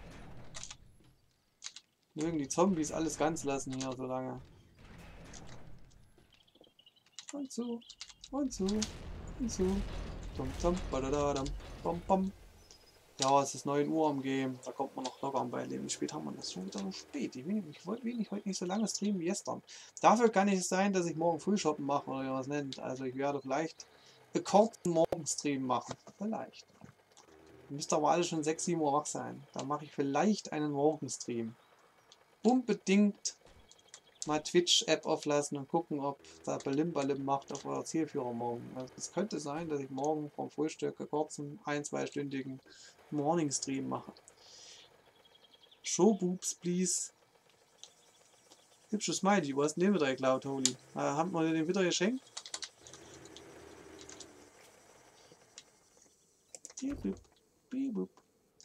Oh, schöne Steine verkaufen. So. Jetzt steht oben da, na Gott sei Dank. Da bin ich in der Schule. Nein, doch! Oh, hast du immer noch nicht geschwänzen lernen. Ich habe festgestellt, dass ich Menschen in mein Leben ziehe, die es mit der Schule alle nicht so genau nehmen. Also mein ganzer engerer Bekanntenkreis ist das so. Finde ich geil. Lernt doch mal ordentlich schwänzen. Bup, bup, bup, bup, bup, bup. Weil inhaltlich bringt das nichts. Also nicht fürs Leben irgendwie. Fürs System ja, aber nicht fürs eigene Leben. Also schwänz ruhig ein bisschen. Wie das? Schau meine Streams. Kommt definitiv mehr bei rum.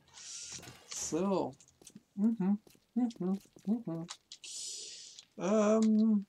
Habe ich geschenkt bekommen, weil ich schmeiche. Wusste ich es doch.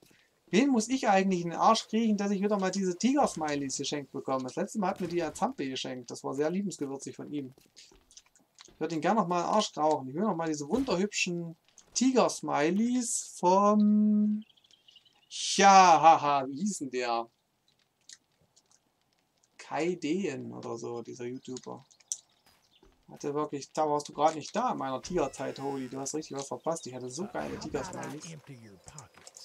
Ja, ja, ja. Ja, ja, immer Kaufsteine. Ja, ja, Kaufsteine. Kauf den Dreck hier. Jawohl. Jawohl! Alter, klingelt das heute in der Gasse. Oh, da hat er noch.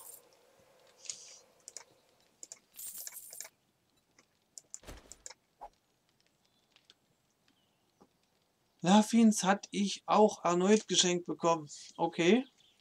Was ist denn das? Ich kann das nicht so gut erkennen. Sieht aus wie ein Affenarsch. Was soll das sein? Dieser hier. Ah, die sind hübsch. Hab ich sogar vom Kanalbetreiber persönlich geschenkt bekommen. Nein! Doch! Oh! Ich frage mich gerade, wo ich meinen Namen hin notiert hatte. Das mal schließen. War das in der Datei hier? Ich hatte mir das irgendwo mal notiert. Holy, du hast übrigens 2000 Bienchen. Was sagst du dazu? Maus? Maus? Kontrolle über den Rechner? Das wäre schön. Junge, wenn das RAM so voll geknallt ist. So, da. Ich mache jetzt erstmal kurz mein Skype zu. Das ist ein Tab zu viel dann doch.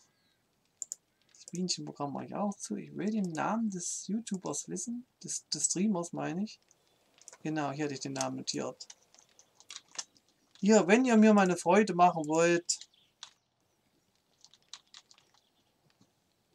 Jetzt habe ich ihn zweimal hingeschrieben. Und der Streamer oder Streamerin, ich habe keine Ahnung. Mir die Smiley schenken, das wäre schön. Der die Streamer heißt CYDAEN. Das wäre eine schöne Mikrospende. Ich glaube für 2,50 gibt es da diesen betröppelten Schiententiger. Und für 5 Euro oder so, oder waren es 10, gibt es dann auch noch jede Menge andere. Ich gucke noch mal. Ich bin jetzt mal selber neugierig, weil ich echt investiere, mir da wieder welche zu holen. Ach, Junge, wenn 7 Days offen ist und das RAM-Knacke voll, das ist unglaublich, wie alles leckt und ruckt. Und, oh. Hoffentlich wird das in Zukunft anders. Ich habe nämlich auf meinem neuen Mainboard mehr Steckplätze. Da werde ich dann mehr als als nur 16 GB haben. So, genau, als Dings Papagei. Wenn man dort auf Smileys geht, nicht auf Zuschauer, bitte auf Smileys. Ach, streamt der gerade? Das streamt auch gerade. Smileys, genau. Ach nee, das betröppelte Smiley gibt es überhaupt noch ab Stufe 2. Dafür gibt es ab Stufe 1, 1, 2, 3, 4, 5, 6, 7, 8, 9, 10, 11, 12, 13, 14, 15, 16 Smileys gibt es bei denen für Stufe 1. Echt? Sowas geht? Wie groß ist denn der? 7000 Follower. 16 Smileys! Für Stufe 1 Abo. Wie geil. Aber für den Betröppelten braucht man Stufe 2 Abo für den Tiger, den ich will. Ist ja krass, Alter.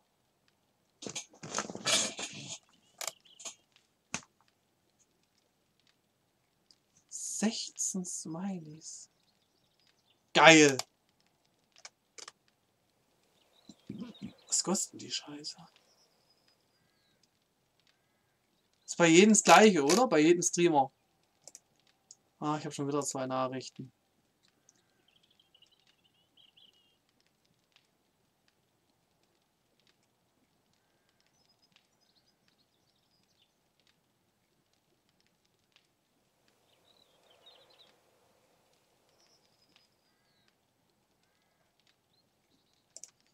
Ach, Leute. Ich lese gleich den Chat weiter. Ich bin gerade mit einem ruckenden Rechner beschäftigt. Jetzt hat er alles geschlossen. Ach, drauf geschissen. Ich habe aktuell 32 GB RAM. Das freut mich für dich. Ja, als Partner geht sowas hier. Echt? Wie kann man Partner sein mit 7000 Followern? What the fuck? Das ist ja nix. Ich möchte die langen Haare lieber. Welche langen Haare? Von mir? Ach, ich mochte. Ja, ich auch. Oh, so ist das Leben. So. Die langen Haare sind so unpraktisch, das kann sich keiner als vorstellen. Die kurzen sind so viel geiler. Beziehungsweise, eigentlich stehe ich auf Glatze. Ich habe auch schon Partner gesehen mit 3K Follower oder weniger. Echt, wie geht das? Wie macht die das? Soll sich UFO mal ein Beispiel nehmen? UFO hat 4K, glaube ich. Waren doch 4,5, oder? Die UFO hat, oder waren es 3,5? So weit entfernt Partner zu sein, das ist schrecklich. 16 Smileys. Das ist wow. Da investiert man gerne. Indem sie genug Zuschauer haben, natürlich, wie sonst. Dachte ich mir schon. Stimmt unpraktisch, gerade im Falle einer Zombie-Invasion. Meine Haare? Nee, beim Duschen und so. Und bis die trocknen und lange Haare hängen immer im Essen den ganzen Tag und dann Zahnpasta. Ach, das war alles schrecklich. Das ist echt, lange Haare sind nicht gut für mich. Nicht gut. Nicht vom praktischen Aspekt her. Okay. Reparier das mal. Reparier das gleich mit. So. So. Da wir schon mal dabei sind. Reparier das gleich mit. Reparier das gleich mit. So. Das ist schön, wenn mal alles ganz ist. Wenn wir schon mal dabei sind. Reparier das gleich mit. So. Das kann mir jetzt keiner mehr nehmen.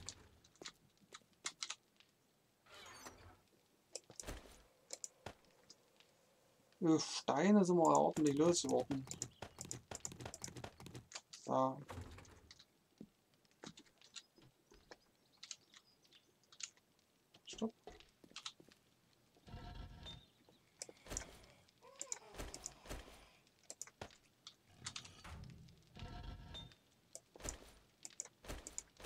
Zack.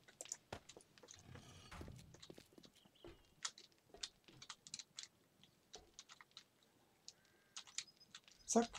Zack. Zack. Bei mir sind die langen Haare immer im Mund gelandet, beim Autofahren mit offenem Fenster.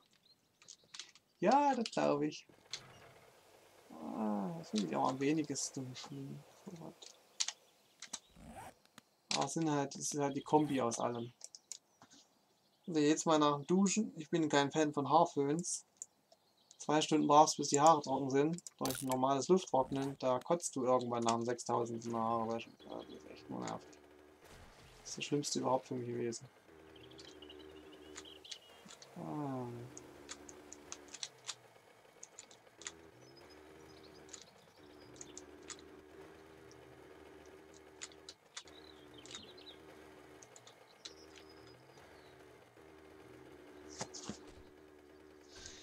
Mein Krämer, wie ich diesen Begriff feiere, verkauft keine Kernseife mehr. Wie kann er es wagen? Sowas Gesundes, Naturbelassenes, Hygienisches. Nee, geht gar nicht. Wie kann er es wagen? Die andere Scheiße ist nicht nur parfümiert, sondern auch noch gleitgelmäßig auf der Haut. Ihhh. Ja, ich weiß genau, was du meinst. Parfüm ist ein absolutes No-Go für mich. Braucht keiner mal näher zu kommen, der auch nur ansatzweise denkt, dass Parfüm, Deo, Haarspray, irgendetwas in dieser Chemieart auch nur ansatzweise für meine Nase und meinen Lungen akzeptabel wäre. Das heißt, ich kann mich sehr gut in dich hineinversetzen. Das ist natürlich, da musst du wohl woanders gucken.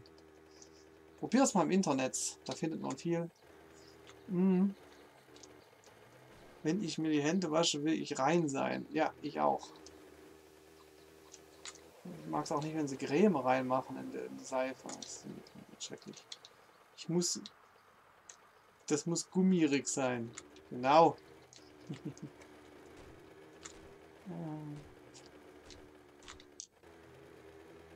Das natürlich, das geht gar nicht. Hast dich mal beim Krämer beschwert und gefragt, warum das so ist? Ich stelle mir bei dem Wort immer einen ganz kleinen Laden vor. Damals bei uns hier am Helbra. Oh, das war ein kleines Kapuff da. Das war noch ein Tante Emma Laden. Das war mega. Der wurde seit 1950 nie renoviert. Ah, herrlich. Nichts über Tante Emma Laden.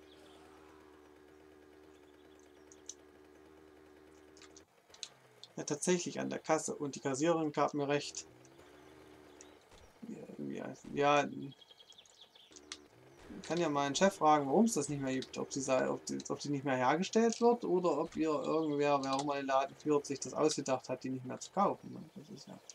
Das hätte ich schon gerne gewusst. Gewissen hätte wollt und so. Und überhaupt, und außerdem. Ja, mach mal zu.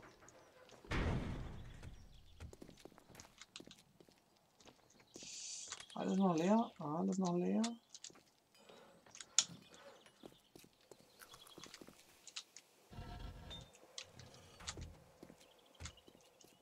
Hm, schade.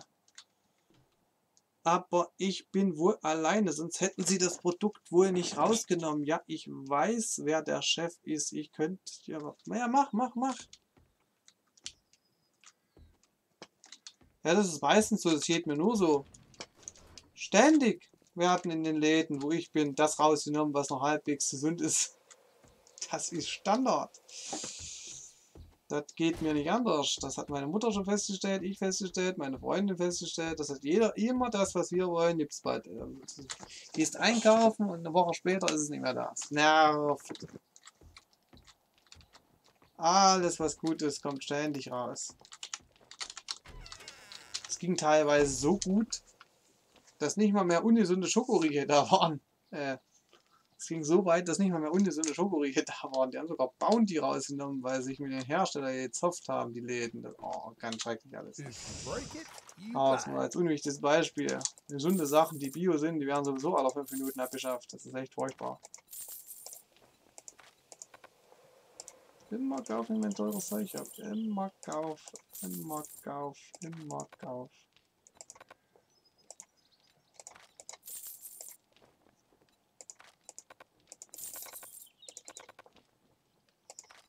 Ach, wie schade.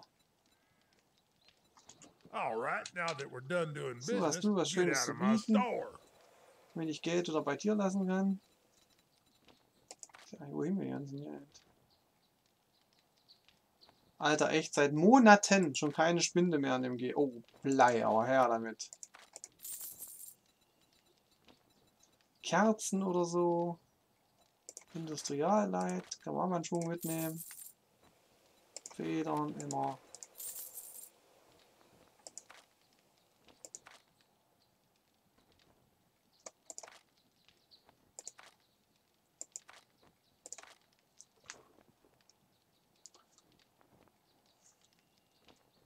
Ich kam gar nicht auf die Idee, dass der Hersteller nicht mehr herstellt. Doch, das kann durchaus auch sein. Wobei Vater einst sagte, Seife sei auch nur Dreck, der anderen Dreck lösen sollte. Im Grunde genommen ist es so, wenn man sich die Bestandteile.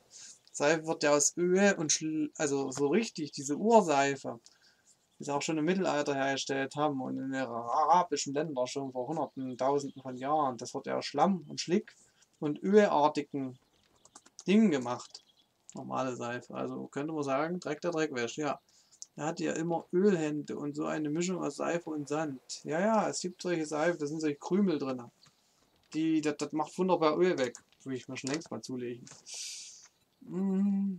Ewig habe ich das schon vor. Danke, dass du mich daran erinnert hast. Ja, die nehme ich mal, die Wurfarme. Die fehlen mir nämlich noch als letztes. Da ich jetzt auch gekommen war und Bogen kann endlich mal meine Brandpfeile testen. Ja, und die Raketenmuni nehme ich auch noch. Jetzt habe ich Hansi wieder ausgegeben, so eine Scheiße. Sale is a sale, even if it's Ja, to Firma your dankt und ich habe noch 133 Sprengpfeile. Mir geht's gut.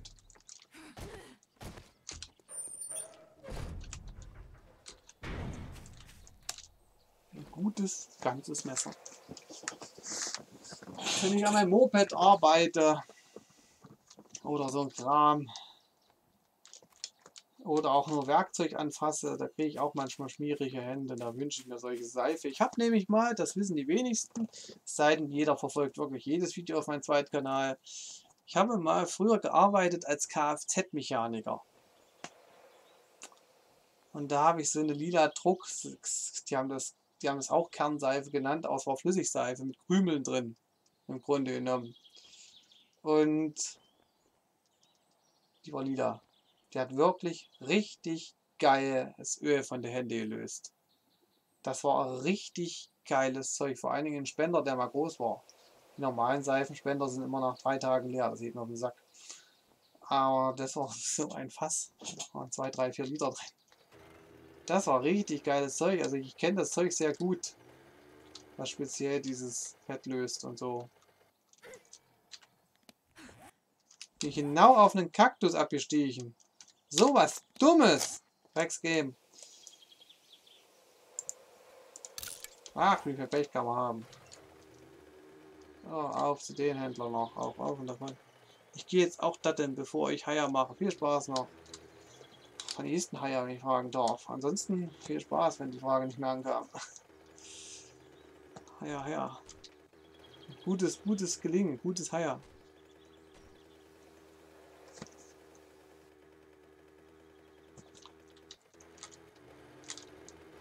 Ich muss halt auf jeden Fall ja ins Bett. Gestern habe ich echt überzogen. Das war nicht gut. Ich bin gestern erst 23 Uhr ins Bett. Uah. Ich wäre eigentlich immer schon 20 Uhr ins Bett. Das war echt nicht gut gestern. Dann habe ich einen Albtraum gehabt letzte Nacht. Da bin ich schreiend aufgewacht. Vor lauter Schreck habe ich dann vergessen, was ich geträumt hatte. Das war echt ätzend. Ärgerlich, sonst würde ich euch davon erzählen. Aber ich habe vergessen, worum es ging.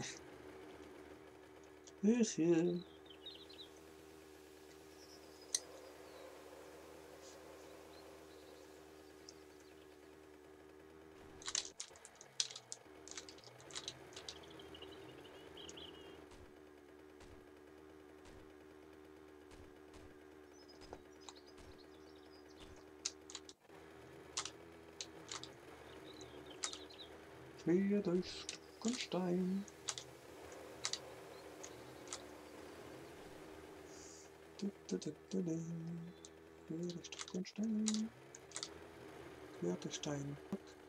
Ich hatte auch komische Träume, aber nicht so, dass ich mich im Ganzen erinnerte, sondern eher so tägliche Déjà-vus. Wie, oh, das habe ich doch letztens im Traum gehabt, Momente. Ja, kenne ich. Kenne ich gut. Bist du auch schon mal schreiend aus einem Traum aufgewacht? Das kennt das nun auch. Das kennen wir, glaube ich, alle. Ja.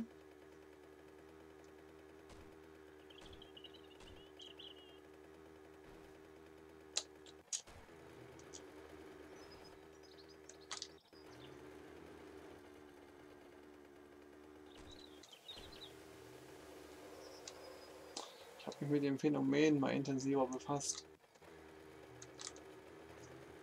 Das wäre schon fast wieder ein Video wert. Die Ideen sprudeln heute noch so, das ist schrecklich.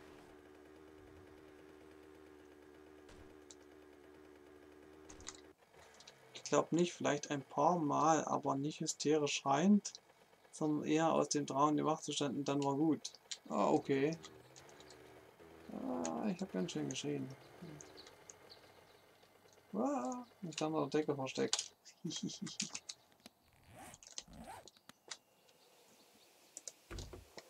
sind ja auch Steine, immer ja Stein. So.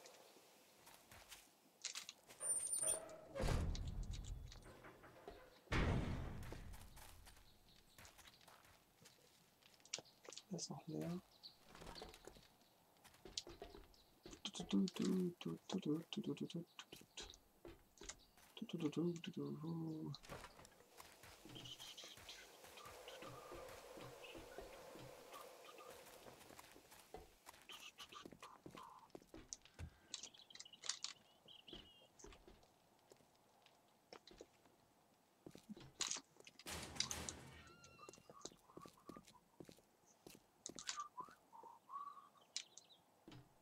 Sowas hier bauen? Das ist ja mega in dem Game hier. Ah. Also die Schlafparalyse, meine erste, hatte mich sehr verstört. Aber selbst da ging es mir im Wachzustand wieder gut. Oh.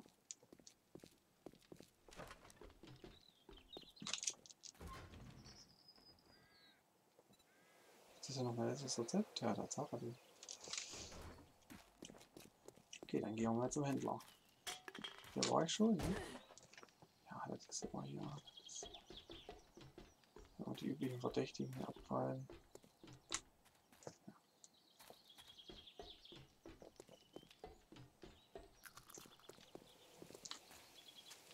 Sind wir so gut an dieser Sachen? You're not bringing counterfeit money in here, are you? Du sollst abkaufen, mir Dinge. Arsch. Na jedoch. Na läuft. So, hast du irgendwas, wo du es jetzt wieder riechen kannst von mir?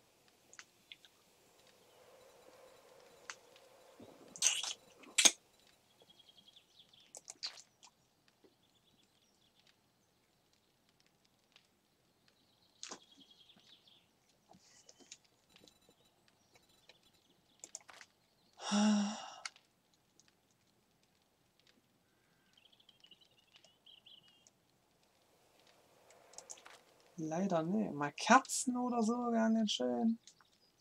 Ja, Quatsch, wenn ich jetzt Kerzen riechen würde. Ich weiß ja was ich brauche. Und der Händler hat chronisch nicht das, was ich brauche. Spinde auch schon seit Monaten nicht mehr. Melkfeld eigentlich. Keine Kerzen, kein Melkfeld. Da bleibt mir fast nichts anderes übrig, außer Zombies meucheln. Auf Zombiejagd gehen.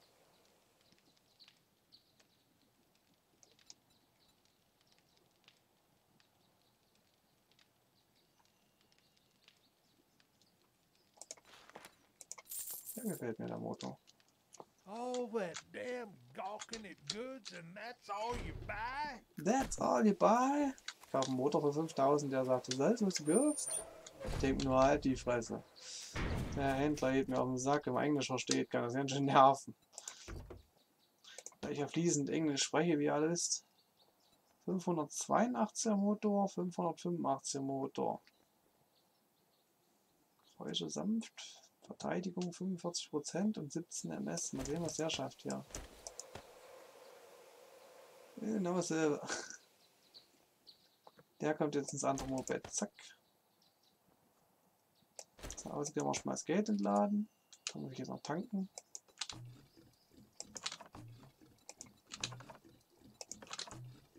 Und ich sehe den Chat schon wieder auch im Winkel dackern.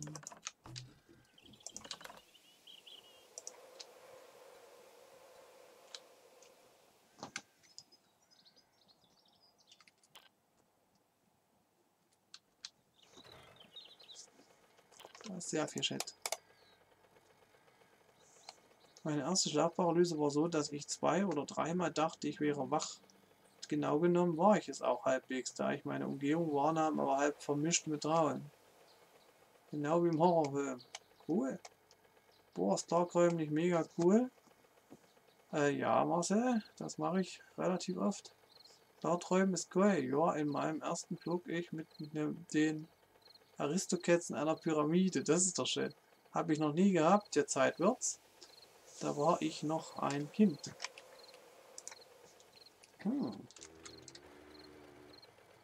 Aristocats. Den Trickfilm habe ich auch in den frühen 90ern gesehen. Der ist glaube ich aus den 70ern. Aristocats. Ach, wie geil. Ach, lang ist her. Oh, oh, Uli. Du schickst mich hier in vergangene Zeiten. In vergangene Zeitalter. Vergangene Epochen meines Lebens. Das ist der Wahnsinn, was du mit mir machst gerade. Wie lange braucht man das zu lernen? Es gibt Techniken, kannst du ja mal googeln. Ich habe keine Ahnung, da ich es nicht lernen musste. Ich konnte das schon immer. Seit frühester Kindheit, seit meiner Geburt. Das ist für mich eigentlich Standard. Jeder zweite oder dritte Traum ist für mich lenkbar. Das ist ganz einfach. Das heißt, da ich es nie lernen musste, kann ich dir nicht sagen, wie lange du dafür brauchst. Vielleicht eine Minute, vielleicht 100.000 Versuche, vielleicht ein ganzes Leben, vielleicht schaffst du es sofort. Das ist, wenn man das übt durch irgendwelche Techniken, dann kann man das vielleicht relativ schnell lernen. Es kommt halt immer darauf an, wie viel Zeit du investierst und wie wichtig es dir ist. Es ist ganz wichtig, dass die Sache wichtig ist und du regelmäßig da machst, wenn man das übt. Aber es gibt da Techniken. Man kann es sich tatsächlich vorstellen, wie selbst der Regisseur der Realität zu sein. Es gibt Techniken, Eselsbrücken sind die einfachste. Man konditioniert sich vor dem Schlafen auf gewisse Fixpunkte. Ja, an gewissen Gedanken festhalten, sich umprogrammieren, Affirmationen, da gibt es eine Menge Techniken. Wie der Kreis in Interception zum Beispiel, man kann wie Holy mit Objekten arbeiten, das, das geht. Wenn der Kreis sich ewig dreht, dann weißt du, es kann nicht real sein. Ja, aber es ist halt immer die Prüfbarkeit, wie viel kann man im Traum denken? Das ist noch nicht so einfach.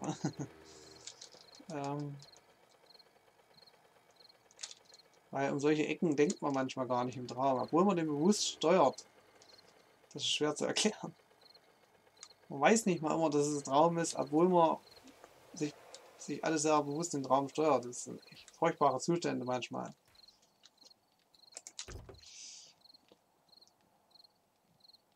So geil.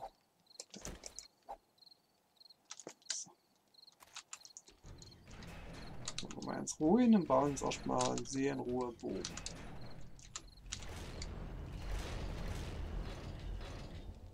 Und diese Trigger lassen sich üben. Ich habe das nie gemacht. Was hast du nie gemacht? Zack. Und zack. Bogen wollte ich bauen. Ich habe nämlich schon fast fertigen Bogen. Fehlen halt nur die Wurfarme. Die packe ich jetzt hier rein.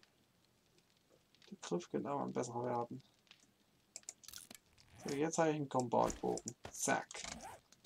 Jetzt wollte ich schon immer mal Feuerpfeile machen in dem Game. Deswegen habe ich mir jetzt den Compound-Bogen gebastelt. So.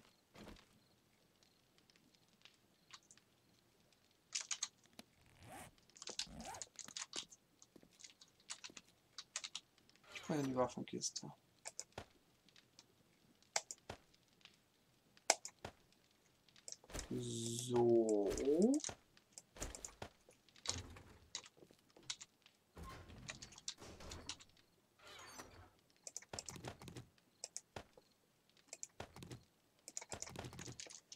Krempel packe ich jetzt alles ins Moped. Also ich weiß noch, bei meinem ersten Klartraum gab es auch diesen Aha-Moment. Ich wusste auf einmal, dass ich, kann nicht egal sein, schwupps wusste ich, dass ich träume. Das ist allerdings ein Fast-Wachzustand. Ja, ich weiß. Wenn man sich zu sehr drüber wundert oder verwundert oder merkt, dass man träumt, dann wacht man dadurch meistens auf. Das ist ätzend. Der Zustand, wo man so Traum sehr lange halten kann, ist der Zustand, wo man checkt, dass man die Dinge lenken kann, aber wo man sich nicht sagt, das ist jetzt ein Traum. Das ist schwierig. Man denkt nicht direkt, oh, das ist ja ein Traum, sondern man weiß, man weiß, dass man ein Traum ist, ohne zu denken, dass man ein Traum ist.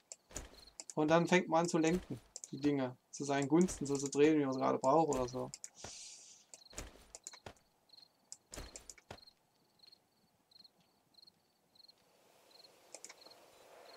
Trink mal. Okay.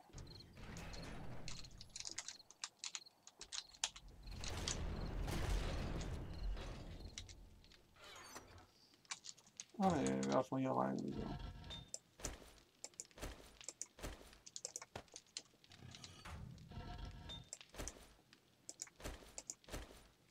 Oh, aber hier übrig. Den Krempel nicht los. So, hier die Lichter. Essen. Stimmt der Hunger, mein Kleiner? Tiefschlaf weiß ich nicht, ob das überhaupt möglich ist. Was meinst du mit Tiefschlaf? Kontext? Leute, wir brauchen Kontext.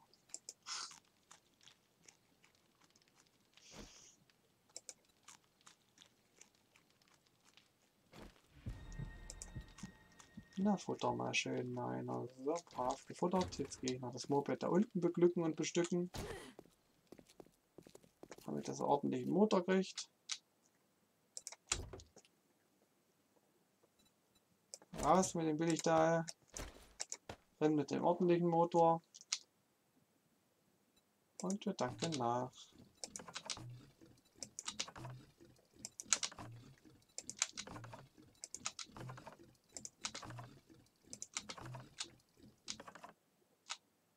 Okay, Moment, stopp. Halt, stopp. Benzin 89, Verteidigung. Moment, wie schnell? Ja, sind wir noch bei 99 Reparatur. Schade. Da war der Motor nicht ganz. Ganz klein Stück angeknackst. Aber egal, der hat jetzt auch seinen 17 MS. Ich empfehle Klarträume auch nicht. Es erinnert mich an Schlafparalyse. Ja, Klarträume sind ungefährlich aus hier. In der Schlafparalyse. Man sollte es einfach in Ruhe lassen. Denn Schlafparalyse ist wie die Hölle und man beobachtet sich selbst. Ich finde daran jetzt nichts Schlimmes. Hi Tanja in the house, was geht? Yeah. Gerade bin ich müde. Baue ich jetzt noch den Tunnel fertig oder beende ich jetzt lieber den Stream? Ist nämlich schon wieder spät. Scheiße, wie spät es schon wieder ist. Leute, mein Selbstschuss an Lara. Geil. Ich liebe die machen die ganze Arbeit für mich. Und die ist auch sehr effizient, sehr viel durchschlagskräftiger.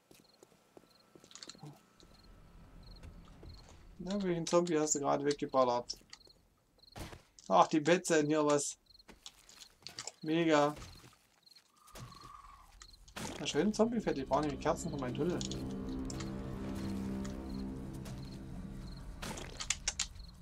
Die Waffen sind geil. Oh! Aber hallo!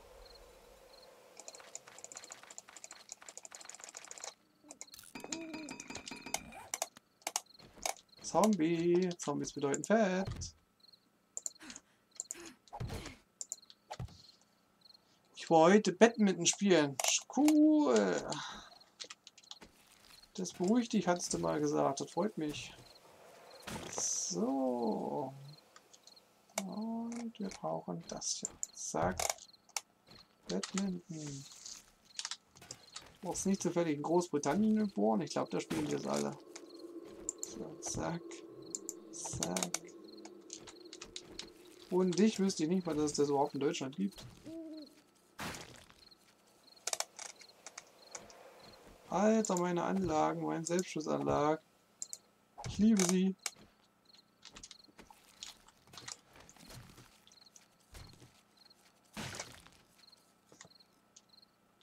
Sehr feierbar.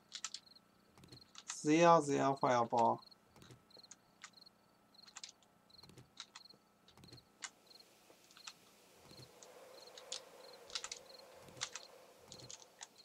Ja,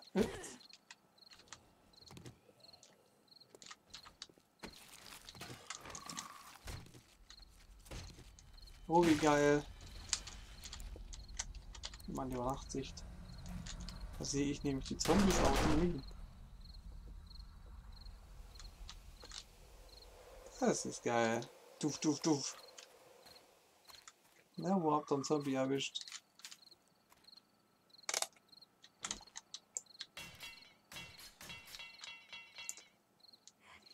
Holy, geht noch mehr Text? Ist ja schon klar, dass da jedes Mal mein ganzer Bildschirm voll ist. Guckt mal, so sieht das aus, wenn mir Holy schreibt. Das ist übrigens, so groß ist übrigens mein Monitor nur. Auf dem Fernseher sieht das jetzt größer aus. Mir ist während meiner Paralyse auch nichts wirklich Schlimmes passiert, aber ich hörte Vater in der Küche und ich wollte, dass er mich weckt, aber meine Lunge hatte keine Kraft. Ich schrie um Hilfe, während mein Mund nur Lufttöne vollbrachte. Ich war absolut machtlos, daher gehe ich auch davon aus, dass physisch schwachen Menschen schlimme Halluzinationen passieren können. Wow, okay.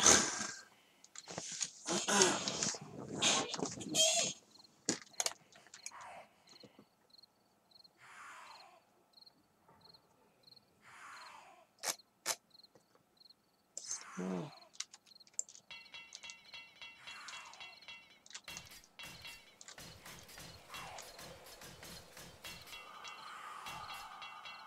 Ich höre schon wieder irgendwo ein Zombie jammern und schreien.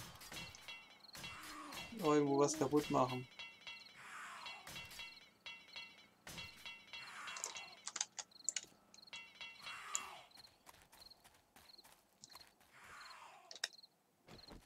Doch nicht etwa an meiner Tür. Ah, hier. Guckt euch das an.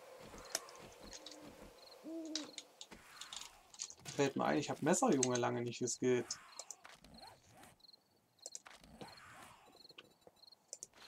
Okay, fällt dir das noch? So, jetzt ist die erste Reihe komplett gefüllt. Ne, noch nicht ganz. Die hier müssen noch. Aber jetzt will ich erstmal wieder Messerjunge machen.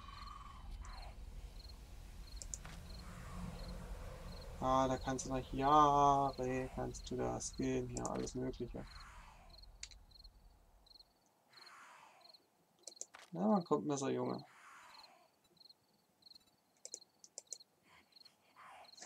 Messer. Hä? Messerjunge. Perfekt. Jeden Rang machst du mehr Schaden mit Klingenwaffen und stichst länger. Ja. Messerjunge Beste. Ich kann nämlich schon mit einem stinknormalen Messerzombies morden. Bin wirklich auf Messer getrimmt.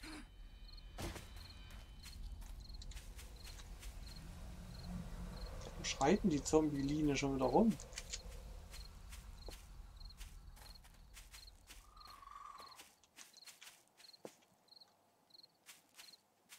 Die hängt bestimmt wieder an in so einer Ecke. Oh cool, gerade ist jemand angekommen, den ich mag. Den könnt ihr gleich hosten. Das Ding ist, die Dinge, die ich hörte, waren halb real und halb erträumt. Ja, sowas kenne ich. Sowas gibt's. Ihr Vater war in der Küche, aber man kann sich während der Paralyse nicht sicher sein, ob das tatsächlich passiert oder nicht. Er sagt zum Beispiel Dinge im Traum, die er nicht wirklich sagte, aber er war in der Küche und er sprach. Ja, das ist eigentlich ein cooler Zustand, den ich mir häufiger wünsche, aber wie schon gesagt, ich schlafe nie in der Nähe von Menschen.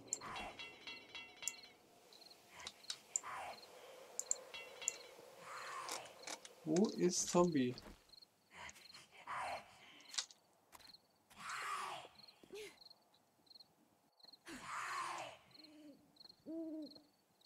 Ich höre sie, aber ich sehe sie nicht.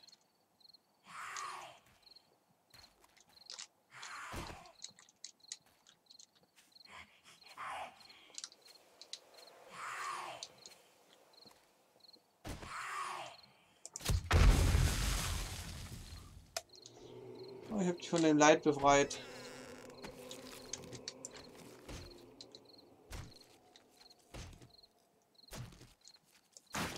Schade, dass sich UFO um nichts kümmert. Es hat so viel Potenzial auf dem Server hier, das ist der Wahnsinn.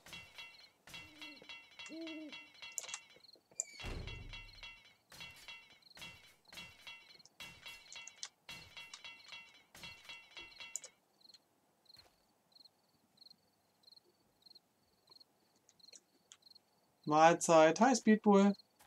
Los, komm auf den Server. Ich fühle mich hier so alleine.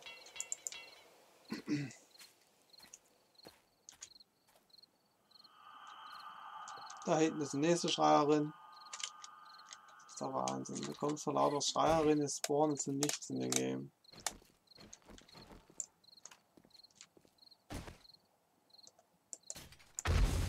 Bye bye, Schreier. Wo ist er hin?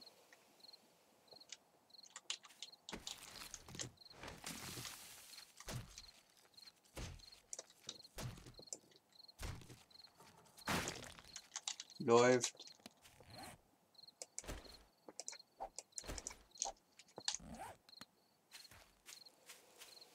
Gerade von der Arbeit gekommen. Super. Du bist ja jetzt froh, zu Hause zu sein. Genieße den Feierabend. Was arbeitest du eigentlich, wenn ich fragen darf? Ah, das hat noch nie einer verraten. Ja. Ah, ja. Egal. Was wollte ich jetzt? Ein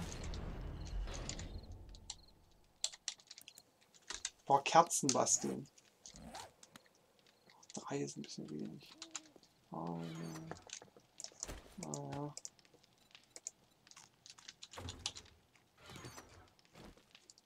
Was für hier?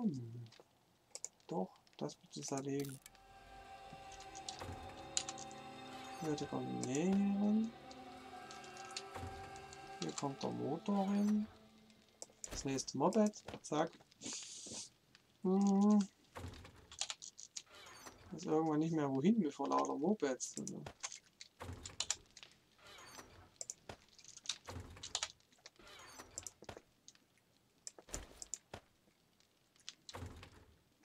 Du brätst mal mein Fett derweil.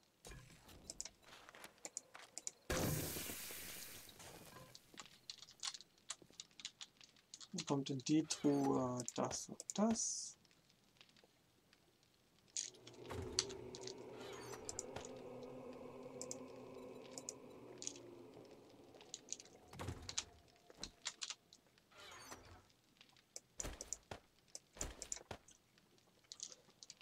Eine Pille. Ich nehme die Pille, sonst wäre ich schwanger. So. Zack. Und ja, im Grunde genommen kann das ins Moped, weil ich das verkaufen muss.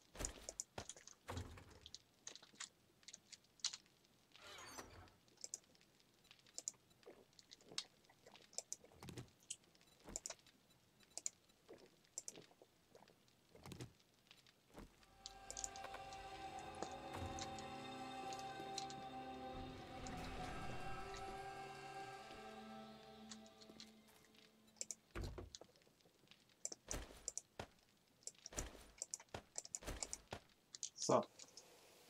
Ordentlich Verkaufsmaterial. Für die Händler, die mir für die Scheiße Geld geben. So. Ich habe schon fast 40.000 Euro wieder zusammen den Game. Wir schon mal mit dem ganzen Geld. Schrecklich. Das ist echt das Schlimmste an dem Spiel, dass man nicht weiß, wo wir mit dem ganzen Geld. Jetzt aber ja.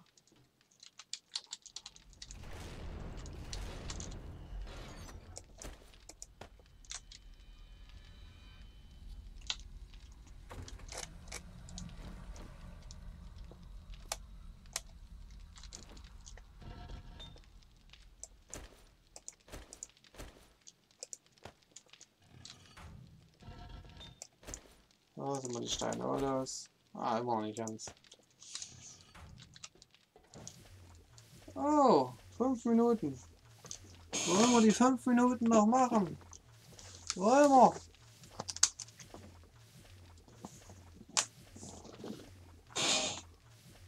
Ganze 5 Minuten machen wir noch.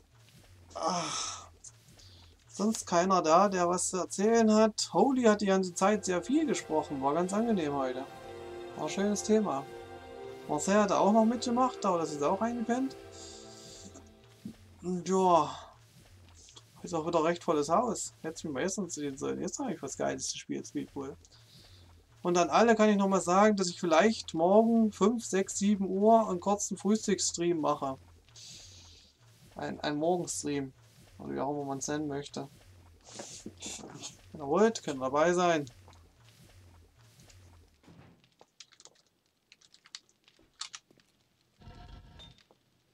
So, das verheizt mal.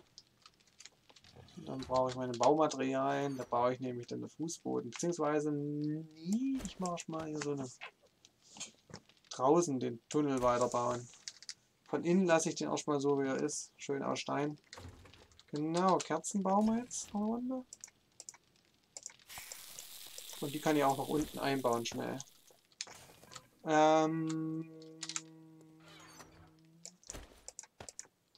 Rezepte. Kerze.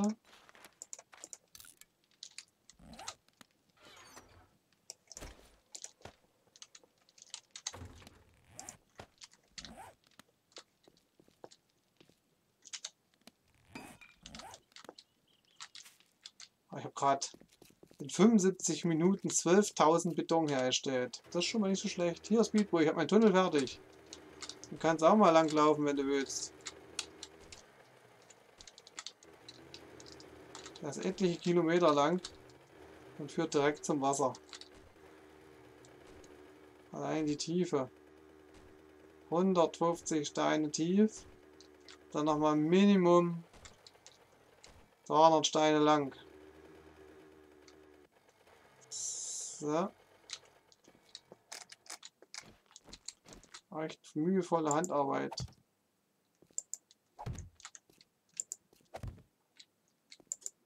Ja, besser als nichts. Ja, es ist dunkel, brauchen wir Licht. Langeweile gehabt. Ja, ich habe nichts zu tun.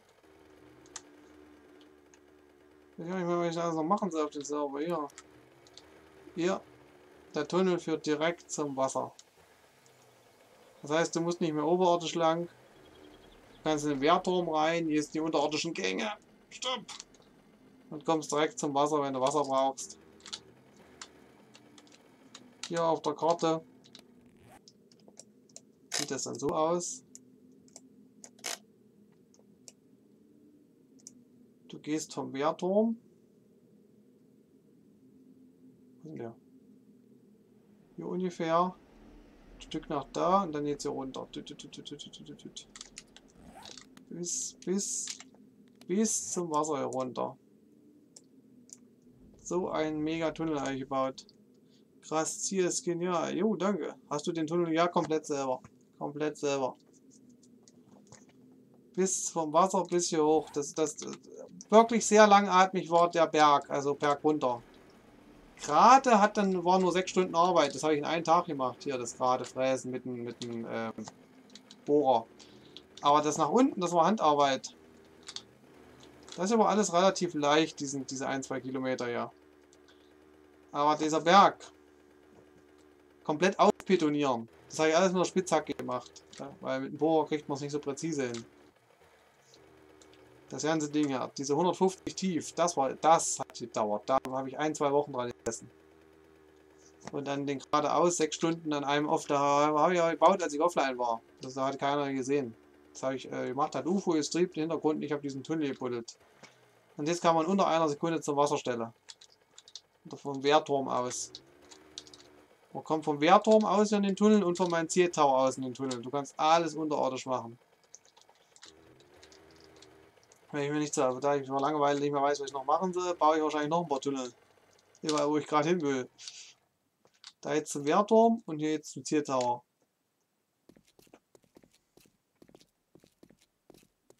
Hier ist der Wehrturm und hier jetzt zu UFO. ja, seinen Tunnel sehr komisch geschmückt hat, wie du siehst. Sehr komisch, wie haben die das geschafft? Das hier ist kaputt, hallo? Da drin war doch noch wie ein Zombie. So. Sehr kreativ geschmückt, sein Bunker hier. Wehrturm, Mine. So, wo ist Mine? Die nicht wirklich viel Sinn macht. Auf der Höhe zumindest. Ob man das mal werten sollte. Ups, ich habe das aus Versehen betoniert. Oh, das ist gleichmäßig. So. Bald kommt ja die 17. Ja, das ist mir total Wumpe. Weil die kommt und kommt nicht. Deswegen habe ich ja so viel Langeweile. Die kommt und kommt nicht. Schön wär's, dann hätte ich wieder was zu tun. Aber hier, guck dir das an, was ich hier mache vor Langeweile, weil die 17 nicht kommt. Und die kommt auch nicht, brauchst nicht. Kannst ruhig hier noch was auf den Server machen. Das eilt nicht mit der 17, die kommt nicht so bald. Das ist im Moment der oder die schlechtesten Programmierer der Welt. Ne, das muss man sich ja vorstellen. Das sind nicht irgendwelche Programmierer, das sind wirklich die schlechtesten. Die schaffen es, das Spiel auf einen NASA-Rechner zum Rucken zu bringen. Und da kannst du nicht erwarten, dass die 17 noch vor 2000. Wie schon gesagt, ich postuliere, dass es wirklich 2022 erst kommt. Bin ich der festen Überzeugung.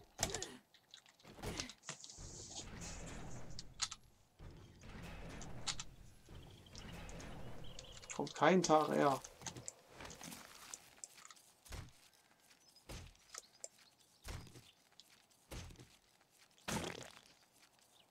So. Haben wir glaubt eh keiner. Aber was soll's.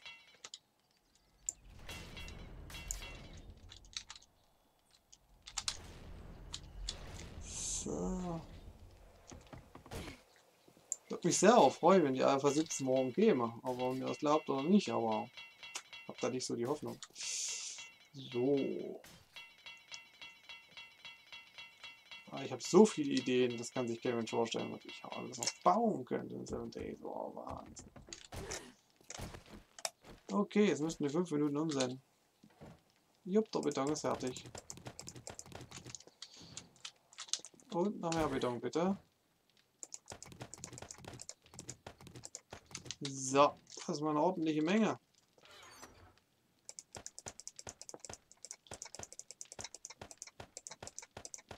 So, jetzt kann ich nachts ruhig schlafen. Jetzt habe ich erstmal wieder 5 Minuten Beton.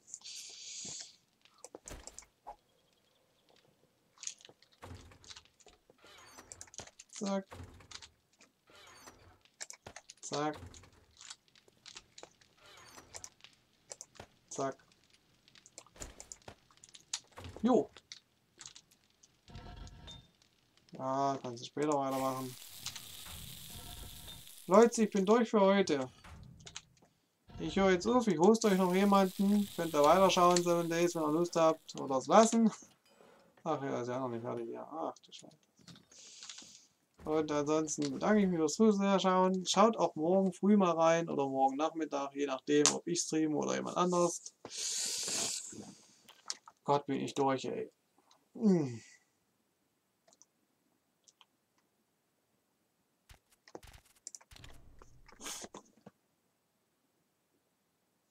Snapchat? Ja, so vom Weghören. Warum? Kenne ich. Aber ich kann damit nicht viel anfangen. Für mich ist das Spielerei.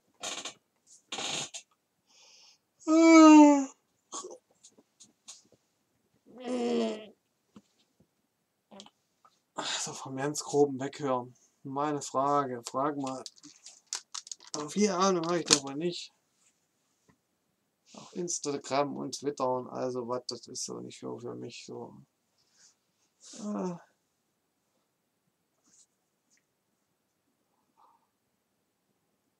Frag schneller, ich hab keinen Bock mehr.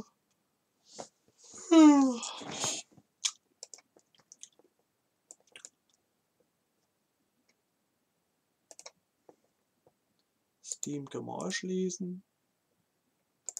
Die Datei können wir ausschließen. Das lassen wir mal offen. Die Datei können wir ausschließen.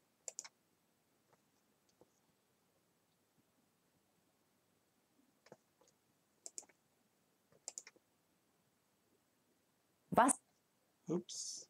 Das hat jetzt niemand gehört.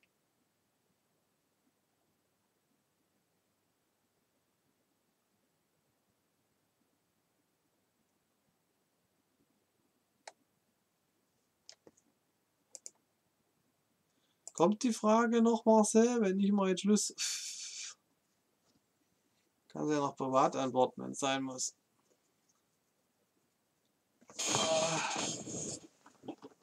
Oh Gott, bin ich durch. Wenn man gelegentlich traurig wird, weil Leute aus der Schule snappen, wie sie zusammen irgendetwas unternehmen, sollte man aufhören, Snapchat zu nutzen oder nicht? Andererseits bekommt man ja ohne gar nicht mit, dass man nicht integriert ist in die Gruppe.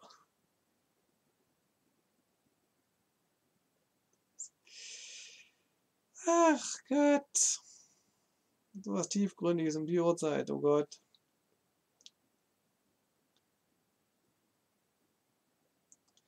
Sich in solche Zustände zu versetzen, ist keine gute Idee, wenn man nicht die ehrliche Absicht hat zu handeln. Also wenn du nicht handeln kannst, um irgendwo integriert zu werden oder nicht handeln willst oder sonst wie nicht jetzt eine Möglichkeit siehst, irgendwo integriert zu sein, dann setz dich diesem Zeug nicht mehr aus. Also nicht nutzen. Wenn du jedoch die ehrliche Absicht hast zu handeln und weißt, wie du handeln kannst, dann kannst du dich dem Zeug weiterhin aussetzen und das als Motivation nehmen. Aber ansonsten nicht mit Dingen auseinandersetzen, die einen unnötig runterziehen. Das ist das Erste, was ich gelernt habe innerhalb von Persönlichkeitsentwicklungskreisen. Auf keinen Fall Dinge, die irgendwie einen runterziehen, ins Bewusstseinsfeld bringen. Weg da.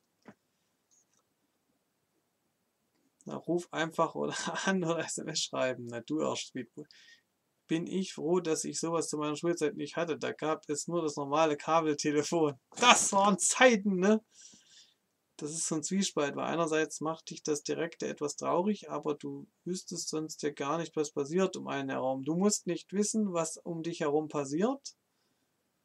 Du musst selber was leben, erschaffen, was machen. Was andere machen, ist nicht wichtig. Das hält dich nur vom eigenen Leben ab. Kümmere dich um dich und mach, was dir Freude bereitet. Was um einen passiert, ist so unwichtig. Das kannst du dir nicht vorstellen. Was vor meiner Haustür draußen passiert, ist unwichtig. Noch unwichtiger ist, was 100 Kilometer weit weg ist. Das ist total unwichtig. Das ist, nee. Kümmere dich nur um du, schau dein Inneres, sei glücklich, mach Dinge, die dir Spaß machen und setz dich auf keinen Fall so ein Zeug aus. Ach Gott, bin ich müde. Kann ich mir vorstellen. Ich hätte mal vorgehen hier. Vorhin hätte ich fast ohne Kamera gestreamt, die war schon wieder buggy. Da war das halbe Bild grün.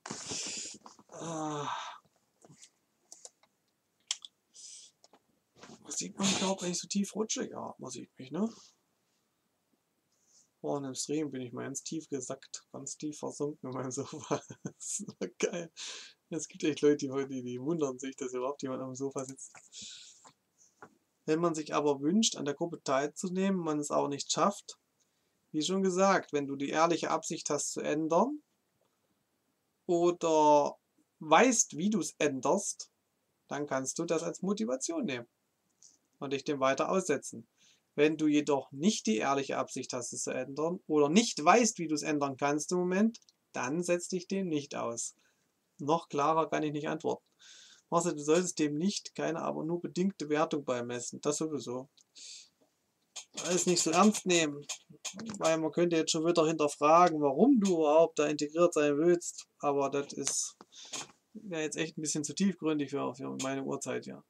So, Prost, liebe Leute, mach mir mal einen Weizen auf. Lecker Weizen. Ich esse nachher Maiskolben.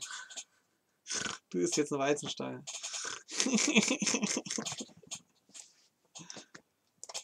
Jojo, geh mal saufen. So, heute bin ich müde. Ich habe jetzt ganz klar geantwortet. Du musst für dich erstmal zurechtlegen, warum willst du es, warum hast du das Gefühl, es zu brauchen. Dann musst du festlegen, ob du es jetzt ändern kannst und ändern willst. Wenn beides nicht ist, dann nicht mehr aussetzen, ansonsten als Motivation nutzen oder dich trotzdem den nicht mehr aussetzen, wie auch immer. Aber ich bin jetzt weg für heute. Und sagt dann mal Tülü, Ding Dong Day, Huppla Bursch und so weiter, ihr wisst ja. Schnack, Schnack, Schnuck, Heichi, Pompeichi, bla bla blub.